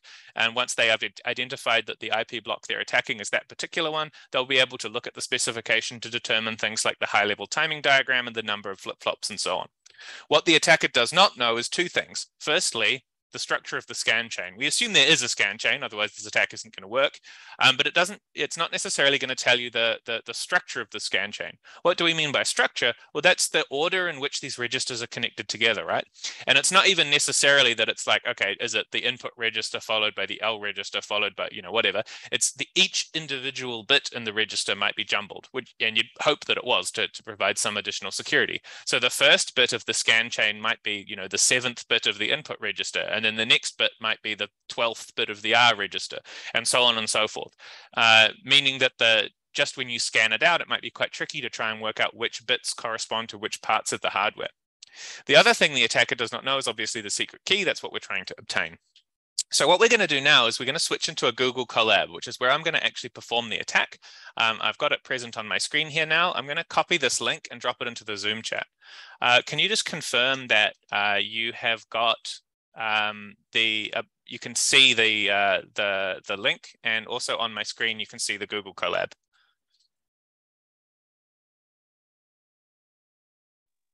The text on your screen is a little small. We have the link to follow along.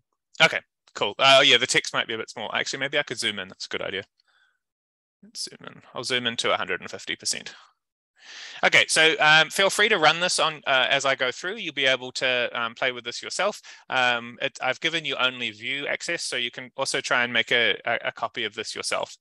So I'm just going to reconnect to my Google Colab now. And you can only run this first box once. So I just want to make sure that that's correct. Okay, so the first thing we do is we're just going to grab our preliminaries, and the preliminaries essentially is the implementation of the hardware. So this is how it works. I've zoomed in a bit now, but that's okay. So how is it working? We've got some implementation called DES with scan chain, and that gives us some functions, which the public functions that we're going to be able to interact with. We have an initialization function, and we have a function that runs either an encryption or decryption.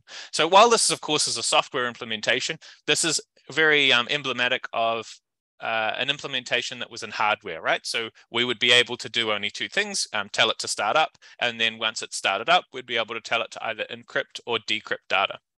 Now, I do have one additional argument here, which is the number of rounds.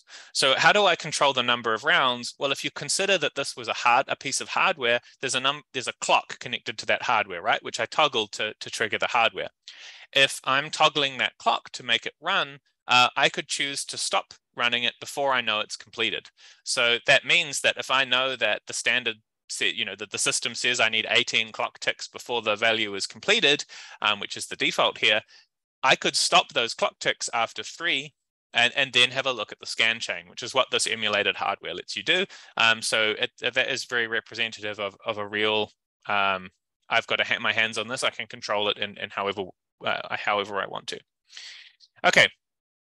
So it implements the algorithm that I showed before. So this is, this is just the same picture from the slides, and it implements it with the hardware layout that I showed in the slides as well. So this is all very zoomed in because I zoomed in so you can see the text. So let's have a play at running it. So I can run it here just to see how it works. So for instance, I import my DES scan chain. You can ignore that squiggly line. That's just Google Colab being strange. I define some seed. This when I initialize my design, the seed will be used to come up with the key and also the scan chain layout. So it's fully random. I have no idea what it is. And now I can actually invoke my code. So here's my input. It's some hexadecimal thing that's 64 bits long. Here's my input. I load the ciphertext by running the encryption or the decryption function here. Here it is. The ciphertext comes back out. So here's the encrypted ciphertext. Now what I can do is pass that into the system again. And this time I'm going to tell it to decrypt it.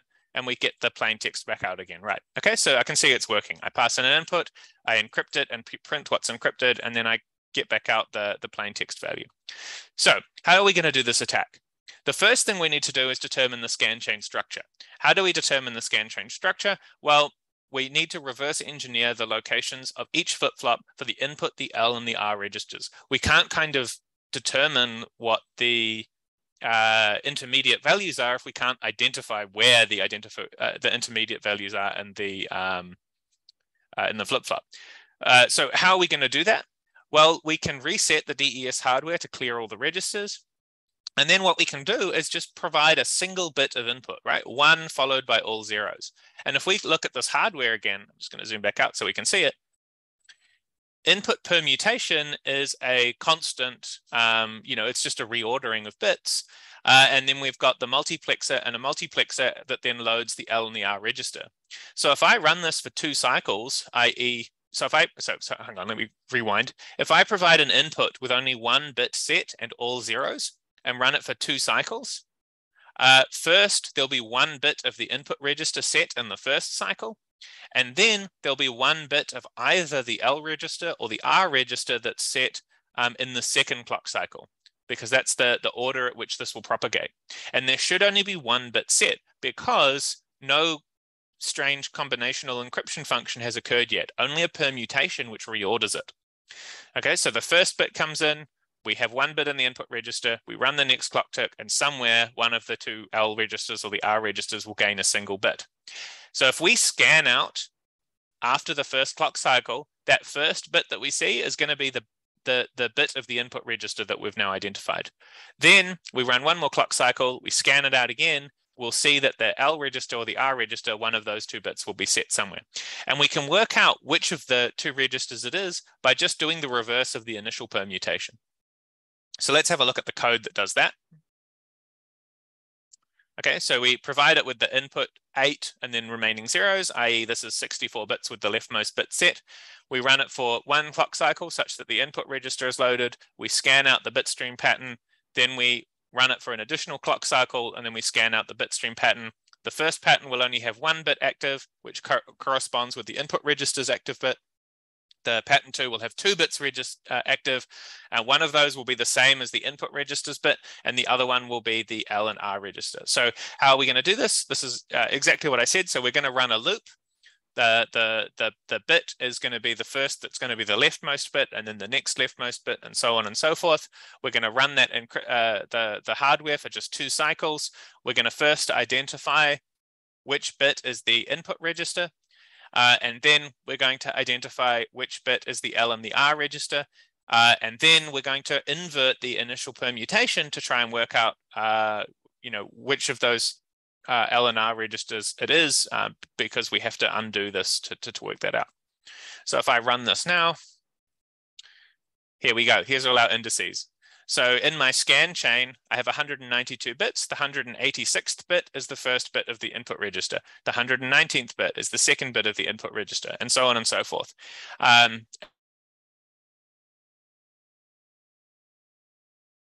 Now worked out what each bit in the scan chain actually corresponds to in the hardware. So that first protection that we had, which is the scan chains randomized, is totally defeated.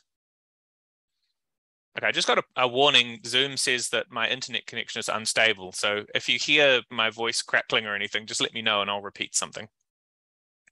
Okay, so what's step 2? So step 2 is we want to determine the round key 1 value. So to do this, what we're going to need to do is be able to dump the contents of the L and R registers after some number of cycles. To do that, we're going to just define this helper function here.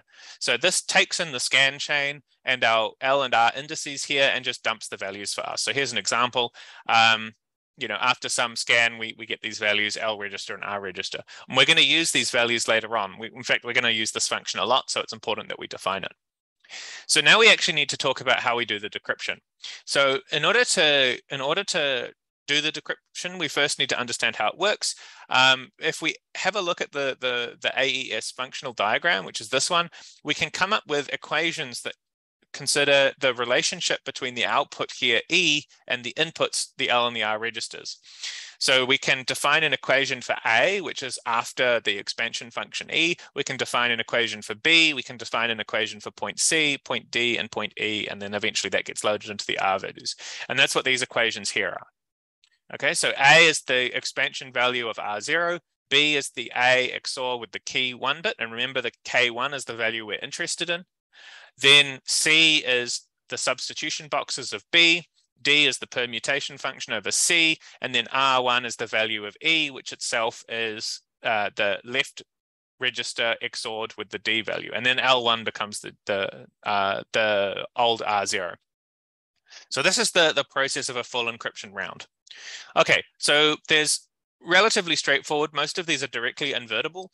E is a simple permutation, so we can invert that directly.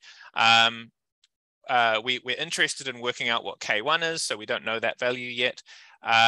But if we work backwards, this is just an XOR, and we can control the value of L0, which means we can invert that XOR operation. P is a simple permutation, so we can invert that. The big challenge here is the S boxes.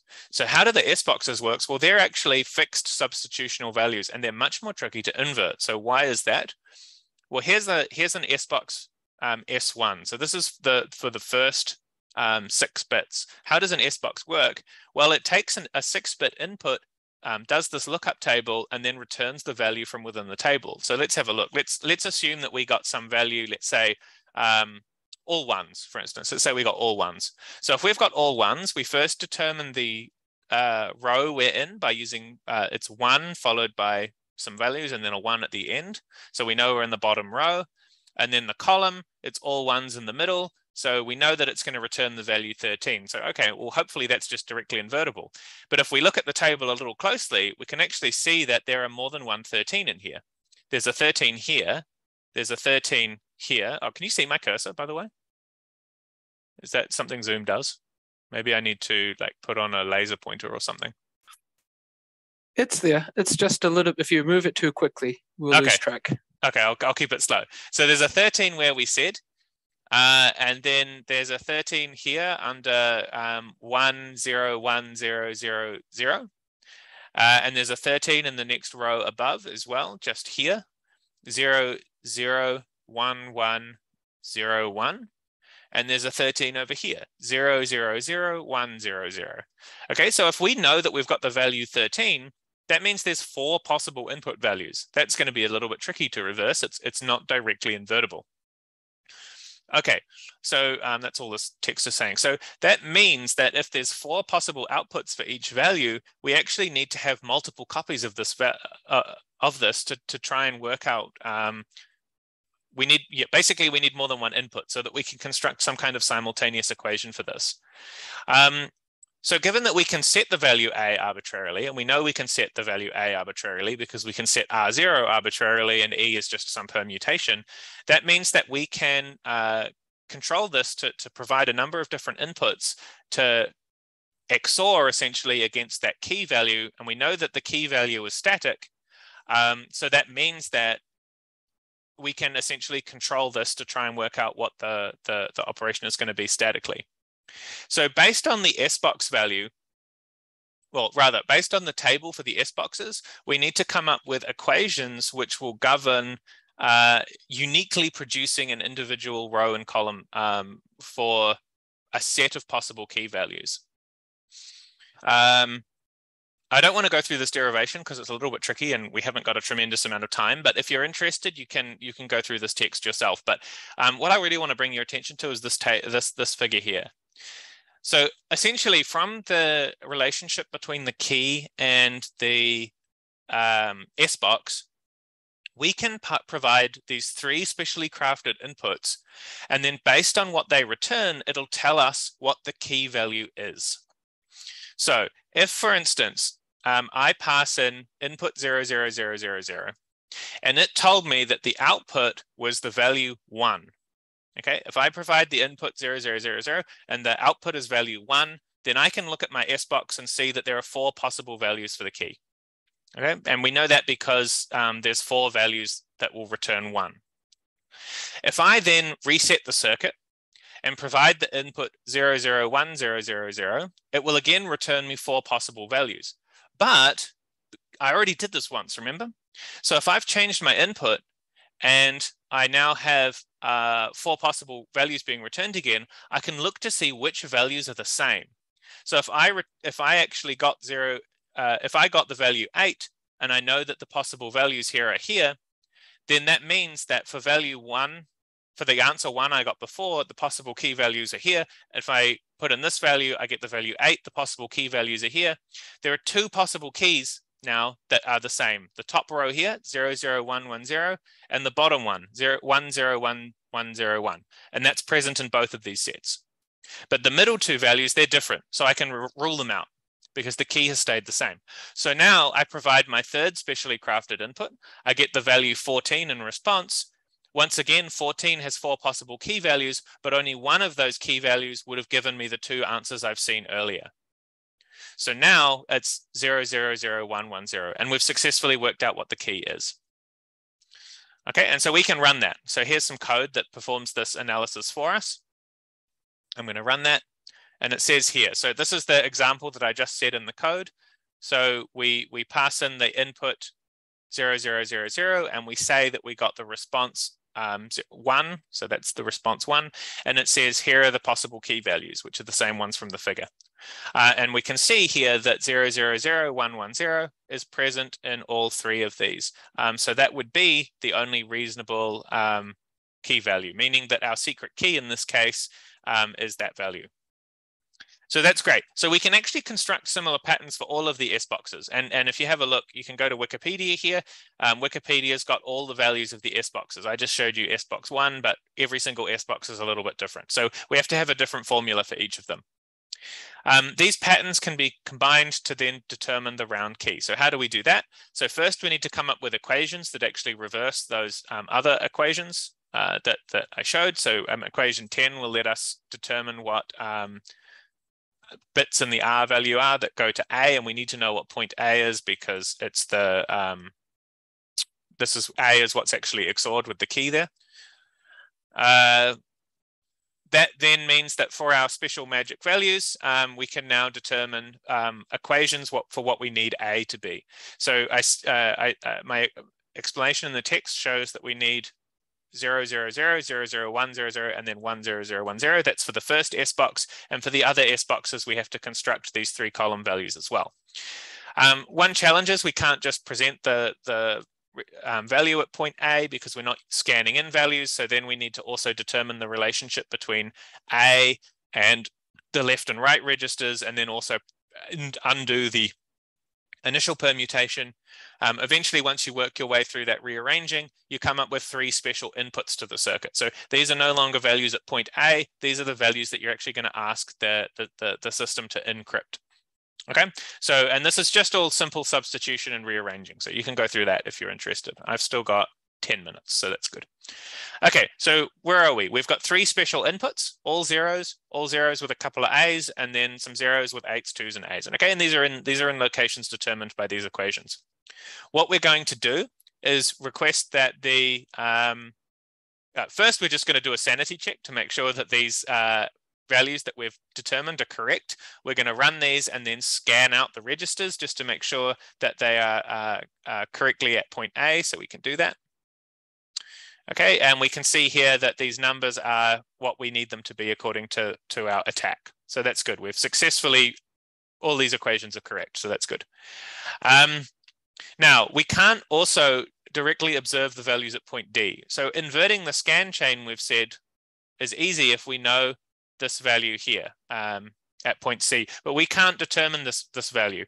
There's no scan chain here. Instead, we're going to be scanning them out of R1. So we need to undo the E function, and we need to undo this exclusive OR, and we need to undo that permutation.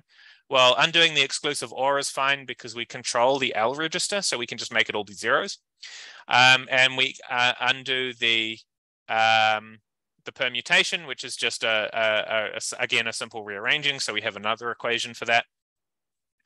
And so we can again check our work. And now what we've got is the after the special inputs, we can come up with the values at point C. So here are the outputs of those S boxes. So we came up with that function earlier that says if we've got the outputs of the S boxes and we know the inputs to the function F, now we can actually work out what the possible keys are. So I'm just calling that function we defined earlier, and it says here, okay, so for given our special inputs, here's the possible S box values. And now, because we've got 3 sets of inputs, we can just look for the common term in each of these values. So we can run that code. And now it says here, bits 1 to 8 only have one possible key value. And so if we concatenate all of those together, that gives us the round key. Now, I say in the comments here, there should only be one possible round key, but the rest of my code's actually structured assuming there isn't one possible round key, because we've still got a brute forcing step later on. So if I actually go up here and I change my special key values, I'm going to just put in a change here. I'm going to make this be 1, and I'm going to rerun these boxes. What will happen is we're going to have some different values here, and it'll say here possibly so there's no possible values for that, so our attack doesn't work anymore. Okay, so this input is no longer practical because it's not telling us that it can determine the values based on those keys. So you can also have a play around with the special values. These are not unique, by the way. There are other specially crafted inputs you can do that will give you the unique keys as well. Okay, so now we're back to where we were. Okay, and some inputs will actually give you multiple possible values depending on what you choose. Okay, so now we've got the round key. Okay, so what we're going to do is, oops, there's still something I've not copied correctly here. As noted on the line 23 of this, the round key can be determined just based on this. Okay, so all we're doing here is we're just converting this this binary into the hexadecimal. That's all. There's only like 3 lines of code there. Okay, so we've got the round key now. So that's fantastic. Let's go back to our diagram. What have we determined? Okay, so the round key ROM, we know what the first round key here 1 is, our key 1. But if we go back and we say we actually want the input key, well, round key 1 itself is some permutation of the rotated bits of the input key. And round key 1 is only 48 bits of that input. Okay, so 48 bits of the 56 bits of actual key value after that permutation. So how can we work out the remaining 8 bits?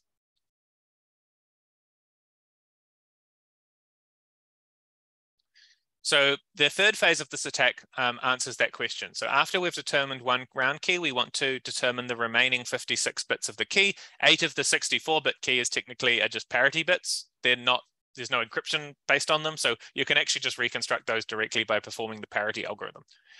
After determining the round key, we have 48 bits of the key, and because PC2 and shifts and PC1 are all just straight through permutations, it's quite straightforward to get back to those 48 bits of the key.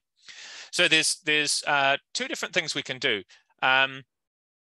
We can just actually do a similar attack on round keys R2 and R3 by using the scan chain to scan in replacement values. But I said in this attack, we actually weren't going to try and scan in any values. Instead, we're only scanning out values. Well, as it turns out, there's only 8 bits remaining of the key, right? That actually means there's only 256 possibilities. 256 possibilities is nothing when it comes to encryption. So what we're instead going to do is we're actually just going to brute force the remaining 256 values. So the first step we need to do is actually just undo those permutations that we said. So that's what this code here does. It just goes through and undoes the PC2 rotations and PC1 permutations to give us basically what it thinks the key can be. So this is what we know. So none here is a parity bit. And then for each of the bits in the key, it says if it knows it definitively. So it says 1, 0, 0, 0, 0. And then here it says 0 or 1. So round key 1 has not told us what this bit should be. And it also hasn't told us what this bit should be. So this list of possible values here can be, you can take the Cartesian coordinate, the Cartesian product of this, and it'll give you the list of all possible keys. And we can ignore the nuns because, as I said, they're parity bits. We don't need to calculate them. Okay, so what we're going to do is we're going to, for every possible key in the list of possible keys, we're just going to instantiate a new set of DES hardware, which is forced to run that key. And then we're just going to run the encryption over our test code and just check to see if the ciphertext matches. We're going to do that brute force. Look at that. It takes like, I don't know, no time at all. And it says here, we're brute forcing 256 possible keys, and then we find the key eventually during that brute force attack. And so as a result, we have now successfully obtained the secret key used that was used to generate the round keys that were in this ROM, which means the entire DES is now broken using that scan attack. So I've got a couple of minutes left. I'm happy to take any questions.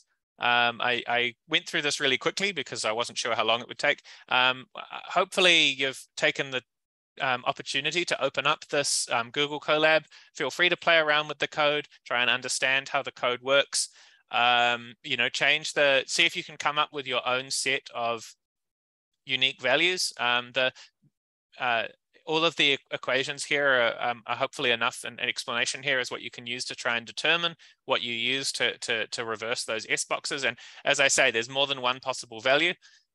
For the new publication, so we're, oops, there's a typo in the title. For the paper that we've written that's associated with this tutorial, we came up with new values for this that hadn't been seen before. So, you should be able to come up with other sets of inputs if you're interested in trying that out as well.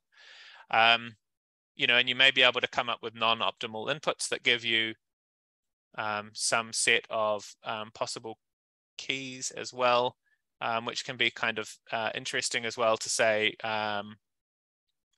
now, okay, so look at that. I came up with a new value that also uniquely identifies the keys. So,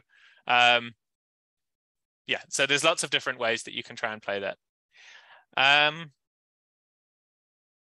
Yeah, so thank you for listening, and I'm happy to take any questions now.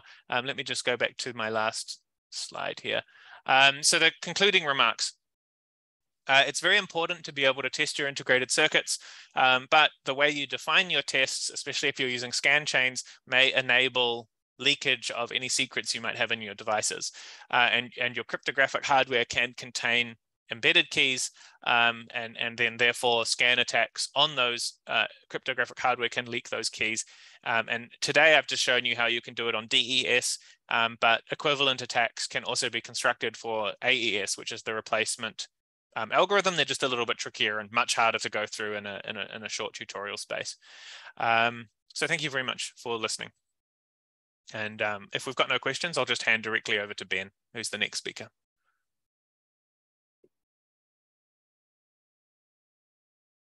Hammond, do you want to, did you share the original? The Google Colab's in the Zoom chat. I know, also the original paper. So if they don't, if they can read the mappings and so on. So yeah, so yeah, actually, let me. Both of the papers, the new one and the old one. Yeah, So I don't have the. Oops, my Zoom's crashed. I can't stop sharing. Have I stopped sharing? Oops. No, you're still No, there. you haven't.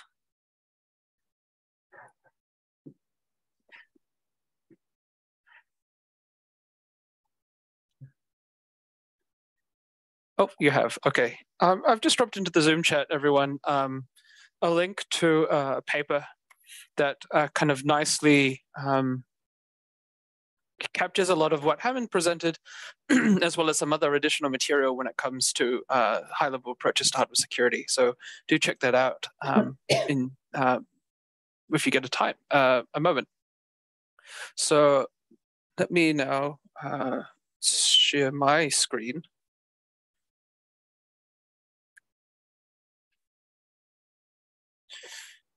And because I'm going to be drawing stuff on an iPad, I'm going to turn off my camera so you don't just see the top of my forehead. Okay, and I don't want this thing here. Let's see. I'm not quite sure why I'm floating, but I am floating, so enjoy. Okay, so for this last section of today's class, we're going to focus on this idea of hardware security bugs. So it's going to be a little bit of a change of track yet again from what you've already heard. But one of the things that I'm hoping you'll take away today is that this is a really kind of interesting, broad topic area that I encourage you all to consider working in and helping us come up with new solutions to the various different challenges that exist in design today. So let's have a very quick recap of what we've heard so far in today's class. So in the beginning, we heard this wonderful thing from Ramesh about this idea of kind of third-party malicious things. Right, that you may be incorporating as a result of acquiring things from other vendors, or maybe some of this kind of vulnerabilities or security issues arise from the use of bad tools and so on. And we heard from Hammond just now this idea of, well, you've got some sort of kind of legitimate functionality that has a benign purpose that you add to a design that can then lead to security attacks in the field. Now, in each of these cases, what we have is some sort of bad intent, some sort of active attacker, some sort of malicious intention, causing you or us as designers, as security kind of concerned engineers, a whole lot of stress. Now, to kind of finish off our little story here with today's class as an introduction, what I want to now talk about is the domain of unintended security weaknesses that can be introduced into a design, and talk to you a little bit about what we can do in those cases, where these things come from, what the broad challenges are, and so on. And as with the other sections of the class, I am intending this to be somewhat interactive, so feel free to kind of jump in at any point in time, ask questions. I'm slowly becoming more comfortable with the uncomfortable silences. So if I give you a moment to kind of think about what we're talking about, we'll take that moment. So the learning objectives for this part of the class, I've really kind of taken two key things. The first really is this familiarity with the MITRE CWEs. And this is a very new, for hardware at least, database that is very useful as a resource, and I think should be engaged with more. So for those of you that are students, those of you that are academics, this is a really fantastic resource that has come, with a lot of industry input that we can try and use in further study, research, teaching, and so on. The second thing that we'll try and take away from today, or this part of the class at least, is an understanding of some hardware security bug examples. And part of this, what I'm hoping we'll try and get across, is the idea of this kind of thought process that is required to try and deal with hardware security bugs in design. So let's start off with just a very broad overview of the general design flow for digital systems, and in particular these days, system-on-chip designs. So hopefully everyone is generally familiar with this process, but as a kind of refresher, often what we do when we start any sort of design process is this idea of design exploration. So we want to get an idea of what sort of things our system should be able to do. We think about requirements, we talk to stakeholders, we think about the sorts of environments our designs might eventually be used in, and so on. There are also, in broad strokes, a lot of different design options. And so we kind of want to explore, okay, do we have, how do we make various different architectural decisions? And in this early stage, the kind of sky's the limit. And we are in this process of constantly trying to refine our requirements so that we can try and work towards more concrete specifications that will lead us to implementation. Now, after we've got a broad understanding or broad ideas about how we might want to go about doing or implementing a design or designing something to achieve a variety of specifications, we go into this process of architectural planning.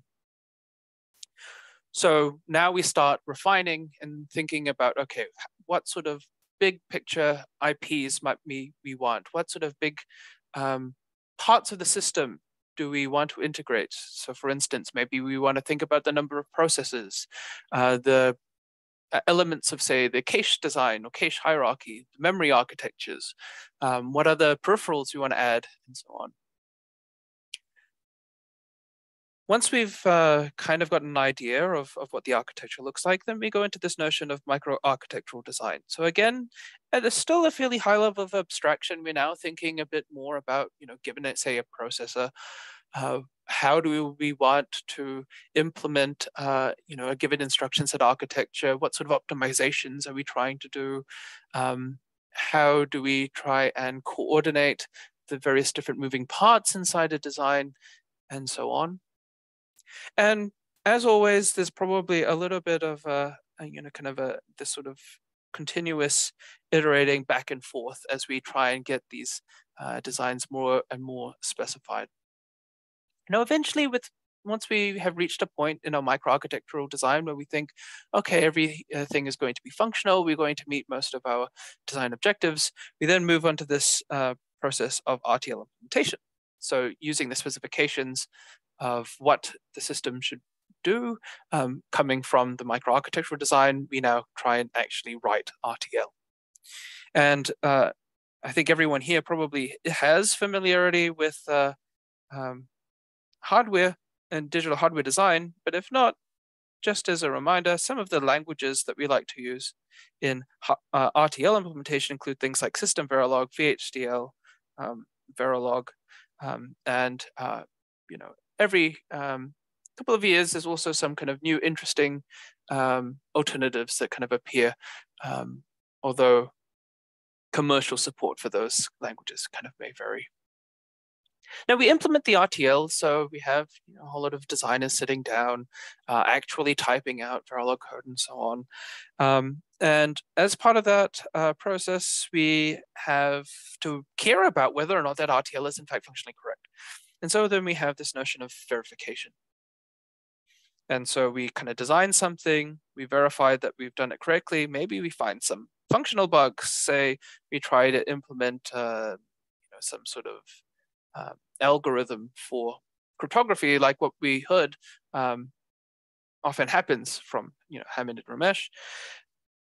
And maybe we find that it was a bug there because there is some control signal that doesn't work out functionally. There are cases that break, so then we come back and we re-implement the RTL and we adjust it and so on. So we go through a little bit of a cycle here, particularly if you're trying to design systems in a more agile fashion. Now, verification itself, hopefully we all know, is quite a challenging problem, even just functional verification, because we always want to think about corner cases. We want to think about the range of inputs that are required. We want to worry about all the different ways we might want to use our given design.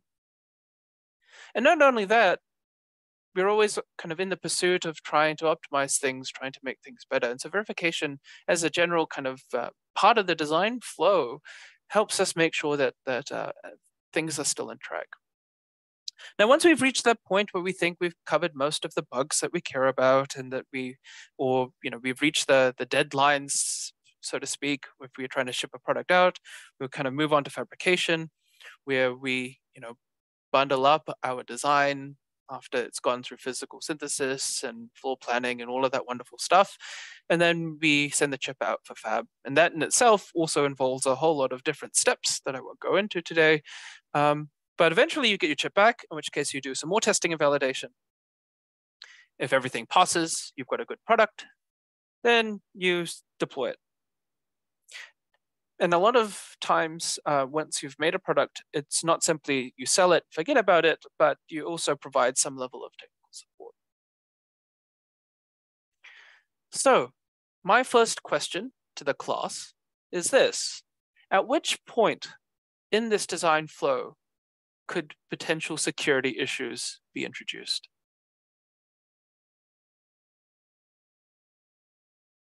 So here's what we can do, because I know not everyone is necessarily comfortable with unmuting. I'm going to say, give you a minute to type something in the chat window. Don't hit enter yet. And then after a minute, we're all going to press enter at the same time. And I'm going to see what kind of responses we get, right? So here we go. I'm going to, on my side, I'm going to start a timer for 1 minute. I want you to type the answer to the question, where in the design flow can we introduce potential security weaknesses? So right, here's a minute. Just type it into the Zoom chat. Don't hit enter yet. We're all going to hit enter at the same time. So no one's going to get the first mover advantage necessarily.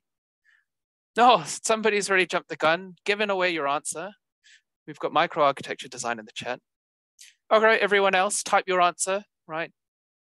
Try not to copy ones you've seen before unless you really agree.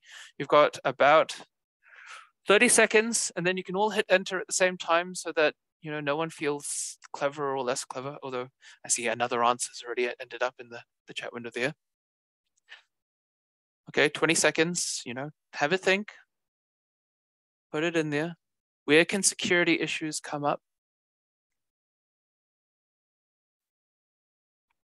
I'm not keeping track. 10 seconds. If you haven't already put your answer into the chat window, 3, 2, 1, and everyone hit enter. If you haven't hit enter already, there we go. We should have a nice waterfall of wonderful things coming through. And okay, so let's have a look through the chat together and see. So we've got microarchitectural design as a potential option. Security issues can emerge at deployment. Architectural planning, microarchitecture design, RTL implementation. Okay, so we've got somebody that thinks quite a number of steps. Somebody that said architectural planning. Somebody said microarchitecture and RTL implementation. Wonderful person has said anywhere, architectural planning all the way through to fabrication. And somebody else has said everywhere until fabrication. So what I'm going to say today, as maybe a controversial statement, but maybe not, is that this entire design flow has opportunities for security issues to be introduced. And this is where we have to remind ourselves that security really is a system problem. It's really a system level concern. Why? Well, because in design exploration, and when we're thinking about requirements specifications, it's always possible that we don't think about all the potential attacks that could happen. We don't necessarily completely define exactly who's going to be using our designs, what they might be using it for. We don't always understand, in fact, in the very early stages of a project, exactly what sort of assets we have in the system, right? We don't know who the actors are. So when we start making these early design decisions, we don't always have the full picture. And at that point, things can kind of creep in. Similarly, with architecture planning and microarchitectural design, oftentimes we're thinking about very traditional elements of digital system design optimization. What are the things that we care about? We often care about things like area. We care about performance. We care about power. And these things are typically driving our fulfillment of our understanding of design requirements and so on. And so if we now start thinking only of area, performance, and power, that's where potential security issues can come in. Similarly with RTL implementation, one of the things that we'll talk about quite a bit today where security issues could arise is when we make mistakes, right? We are, after all, human. And so when I talk about mistakes, I include things as simple as typos through to even perhaps more complicated logical errors. Now, in verification, as I mentioned, that is also a very challenging problem just for functionality. But where could a security issue come up? What if we don't do a full check of security problems in verification stage? Now, there's a big question. What does it actually mean to check for security problems in the verification stage? Well, maybe we'll talk about that a little bit today. Now, it's interesting. A lot of people have talked about, well, everything is potentially bad or potentially risky when it comes to security in terms of introducing things into the design, all the way up to and including fabrication. However, one of the things that I will draw your attention to, for those of you that are not as familiar with security, is that fabrication and the foundry at the foundry level is considered to be a very popular concern in hardware security. And so I encourage you all, it's outside the scope of this kind of section of today's class, but go and have a look in your own time at this notion of IC supply chain security. Because it's during fabrication where we often talk about potential risks from things like hardware Trojan insertion, reverse engineering, IP theft, all happening during that fabrication process or at that fabrication stage. And these things are, in fact, security concerns and can have direct impacts on our design. Similarly, post-silicon testing and validation could also have potential security threats to your design in terms of how comprehensive those tests are and how comprehensive your validation is after the fact. And deployment and support. So one of the things that we often forget in digital hardware design is we think, right, after you've made something, it's fine. You send it out there, problem solved. However, one of the big issues when it comes to deployment and support and making sure that our designs are secure throughout the entire lifetime is the idea that we actually have the ability to deal with security issues when they become discovered. Because I'm going to make another bold claim and say nothing that we do is perfect. And so inevitably, we will have security issues arrive and become discovered in deployment. And for something to be truly secure, we really need to find ways to, say, patch those problems or deal with those problems after we've actually sold a product or deployed it.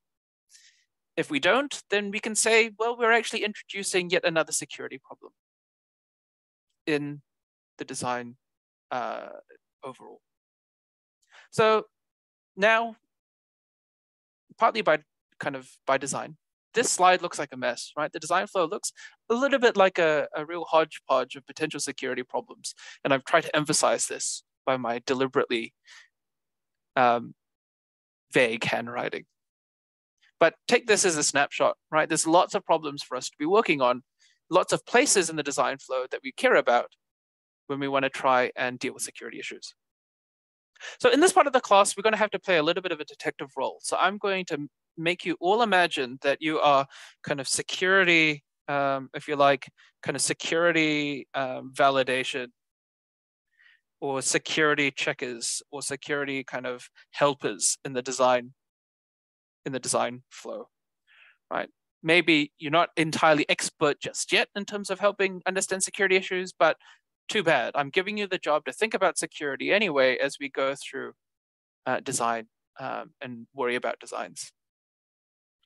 So your first job, right, is I give you a bit of Verilog code and I say, hey, is there anything wrong with this from a security perspective, right? So today I'm going to focus on this idea of we're at RTL. Can anyone tell me if anything that's wrong?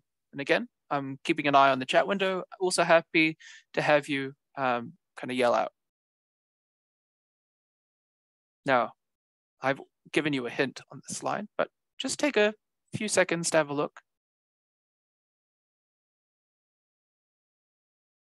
Anyone want to tell me if there's any potential problems here? And again, I'm throwing you in the deep end. I'm not giving you any context. I'm not giving you really much information, just a code snippet.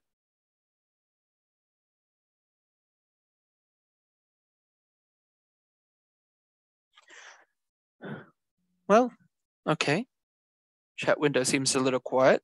So then I'll give you a little bit of extra context here. Reglock is short for a kind of register lock, okay?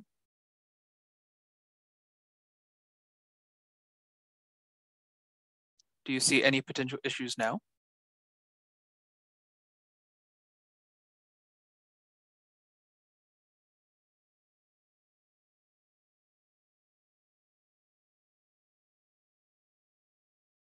So we've got somebody still trying to figure it out. Somebody saying there's potentially a side channel attack by analyzing reg.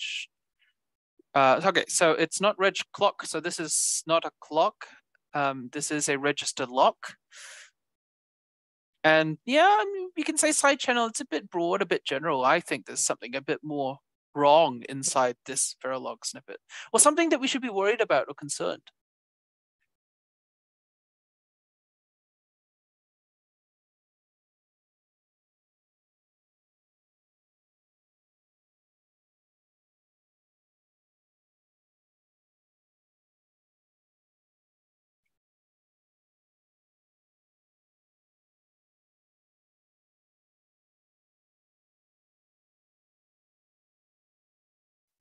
Aha, excellent. So now we're seeing a couple more things in the chat, and I want to thank Dr. Pierce for helping us along as well.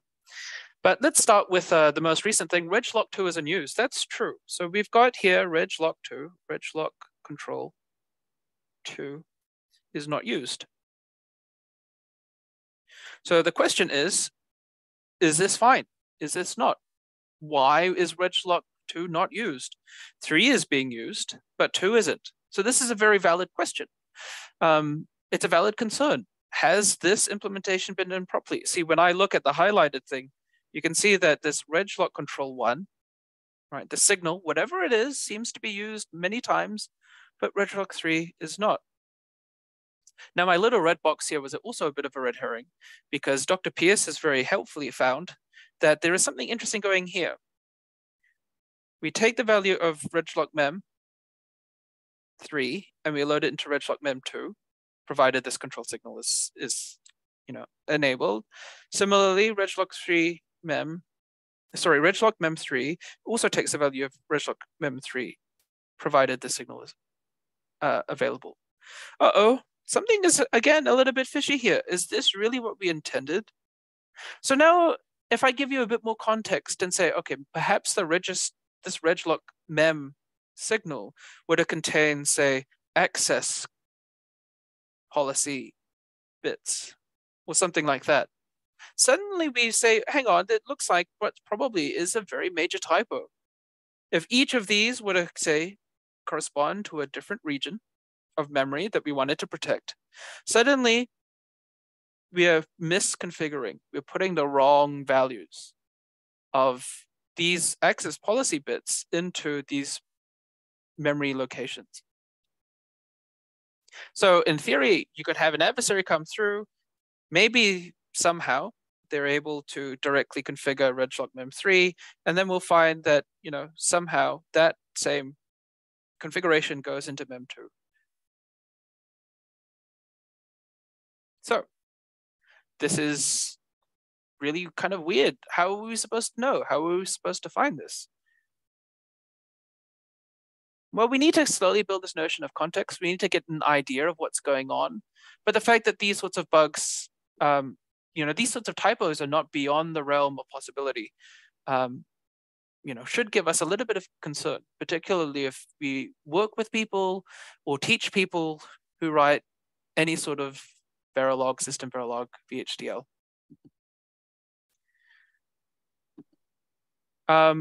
I'm just keeping an eye on the clock, and I know this class finishes in a couple of minutes, so I'm just going to put this try and wrap up fairly soon. But one of the things that I'll put here is yet another example, right? Let's say we have a potential VHDL implementation here, and we know we're trying to be clever, right? We're trying to add security features. We have some sort of grant access signal. Can anyone quickly spot a potential issue with regards to how we've done this grant access signal here?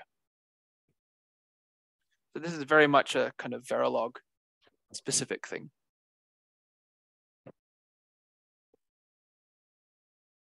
Right, so the logic is I check to see if my user ID is correct. And if so, then I put that signal into grant access, and then I'm going to let data come out. If that grant access signal is in fact high, right, then I can actually change my data. Right? I can send this new value of data in to data out. Totally fine, right? So I'm going to call Hammond on the spot here. Am I using a blocking or non-blocking assignments, Hammond? These look like non-blocking assignments to me, but also blocking under, well, there's a blocking under reset and then a non-blocking for the other two. Exactly. So, okay, first of all, bad Verilog, we're being inconsistent. And Hammond, who's, I'm going to say, I think his Verilog's better than mine, is right here. We've got non-blocking assignments. So that means that this check will be assigned to grant access, but will only actually appear on grant access on the next cycle, right? At the end of this procedure. And so this check's going to be out of date, right? This check to protect data out is going to be out of sync with when grant access is actually evaluated. And on the next time, on the next clock, let's say there is a new request and the user ID doesn't match, well, because we're using the previous value of grant access, if you like, in this process execution, it's you're going to have a hard time. Now, Hammond, on a nice sidebar, has actually said there's yet another typo inside this Verilog code, and that is grant access is declared here as a wire, which is, of course, not going to be synthesizable because we're trying to use it as essentially a reg inside this always block. So really, that should be of type reg. Okay, so Verilog and doing this kind of analysis, manual code analysis, it's hard. Right, you need to have so much background information of what's going on, and you need to care about so many different things. So why do we want to worry about this stuff? Well, hopefully we can all understand the motivation of why we want to check things earlier. Because as you go through the design flow, how expensive it is to fix things really starts to kind of grow very fast. Now, if we try and deal with security only towards the end, after we've designed everything, after we've built it and out in the field, what kind of fix can we have if we haven't really thought about things? Well, the only fix is probably going to be take the device back, right? Do a big, massive recall. And that's just going to be far too expensive to do that fix, because if you try and do a full hardware recall, you're going to be having a huge cost to get chips back. You're going to have a huge cost to your reputation and so on. So the earlier we think about security, the earlier that we try and help designers as they go, the better the posture that we have. So how can we avoid bugs? Well, somehow we need to be security aware, right? And as we've said, that's no easy task. And then we need to somehow do security checks earlier.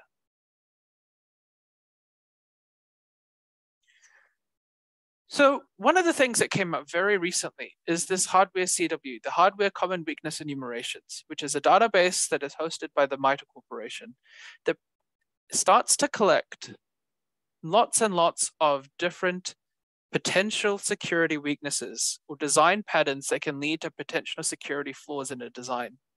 And this thing came out only very recently, I think towards the end of 2021. And so if you haven't seen this before, please go and check it out. Now, the CWEs for software have existed for a long time, and it's built up this very well-known kind of way of discussing different security bugs and to categorize and taxonomize designs or snippets of designs that have these potential weaknesses. Now, at the end of, so I think it came out at the end of 2020, sometime towards the end of 2021, industry groups got together, they did surveys, and they came up with a list of the most important hardware weaknesses. Again, available at this website URL up here. And you can see that there are a lot of things related to debug interfaces, access control issues, lock bit modifications, and so on. And so now we can say, right, if we're doing any sort of designs, clearly we want to add some security features, but if we don't do it properly, we can end up with security problems. So the CWEs kind of look something like this, where they, there are these different kind of titles and naming code for each of the CWE. And you can see that they are accompanied by a short description, an extended description. And a lot of times these security weaknesses are explained in very kind of plain, broad terms because they're a very general, sort of generic kind of taxonomy. And so I think we're running out of time for the class here today. So what I'm going to say is, look, go ahead and try it yourself. Think a little bit about what sort of characteristics of different CWEs when it comes to hardware are presented.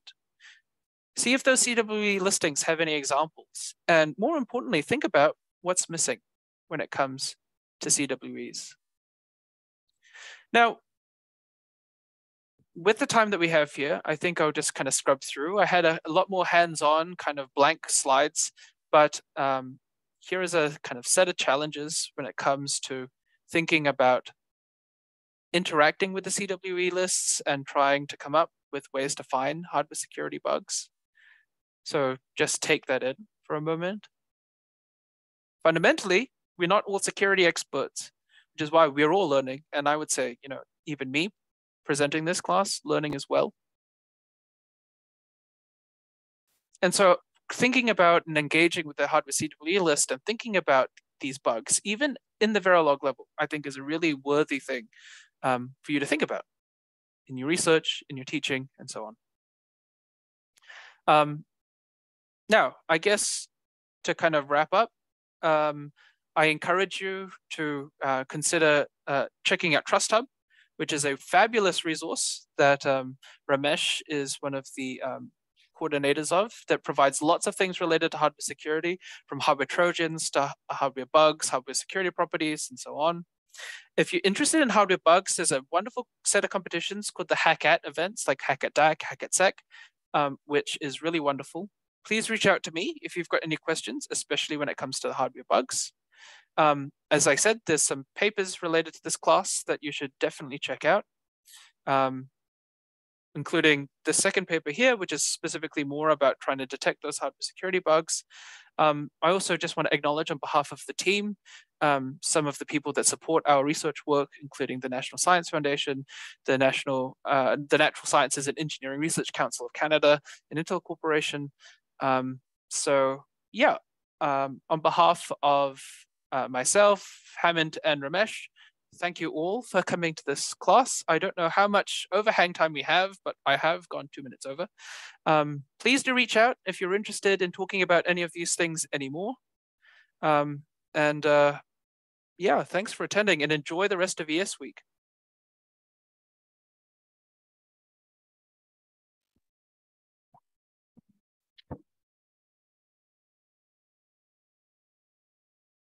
Thanks, Ben. Thanks, Ben. Looks like everyone's dropping out now. So thanks, everyone. All right. Well, bye. Bye all. Bye. Yes, thank you very much. And we will end at this time point. Bye. Thank you. Mhm.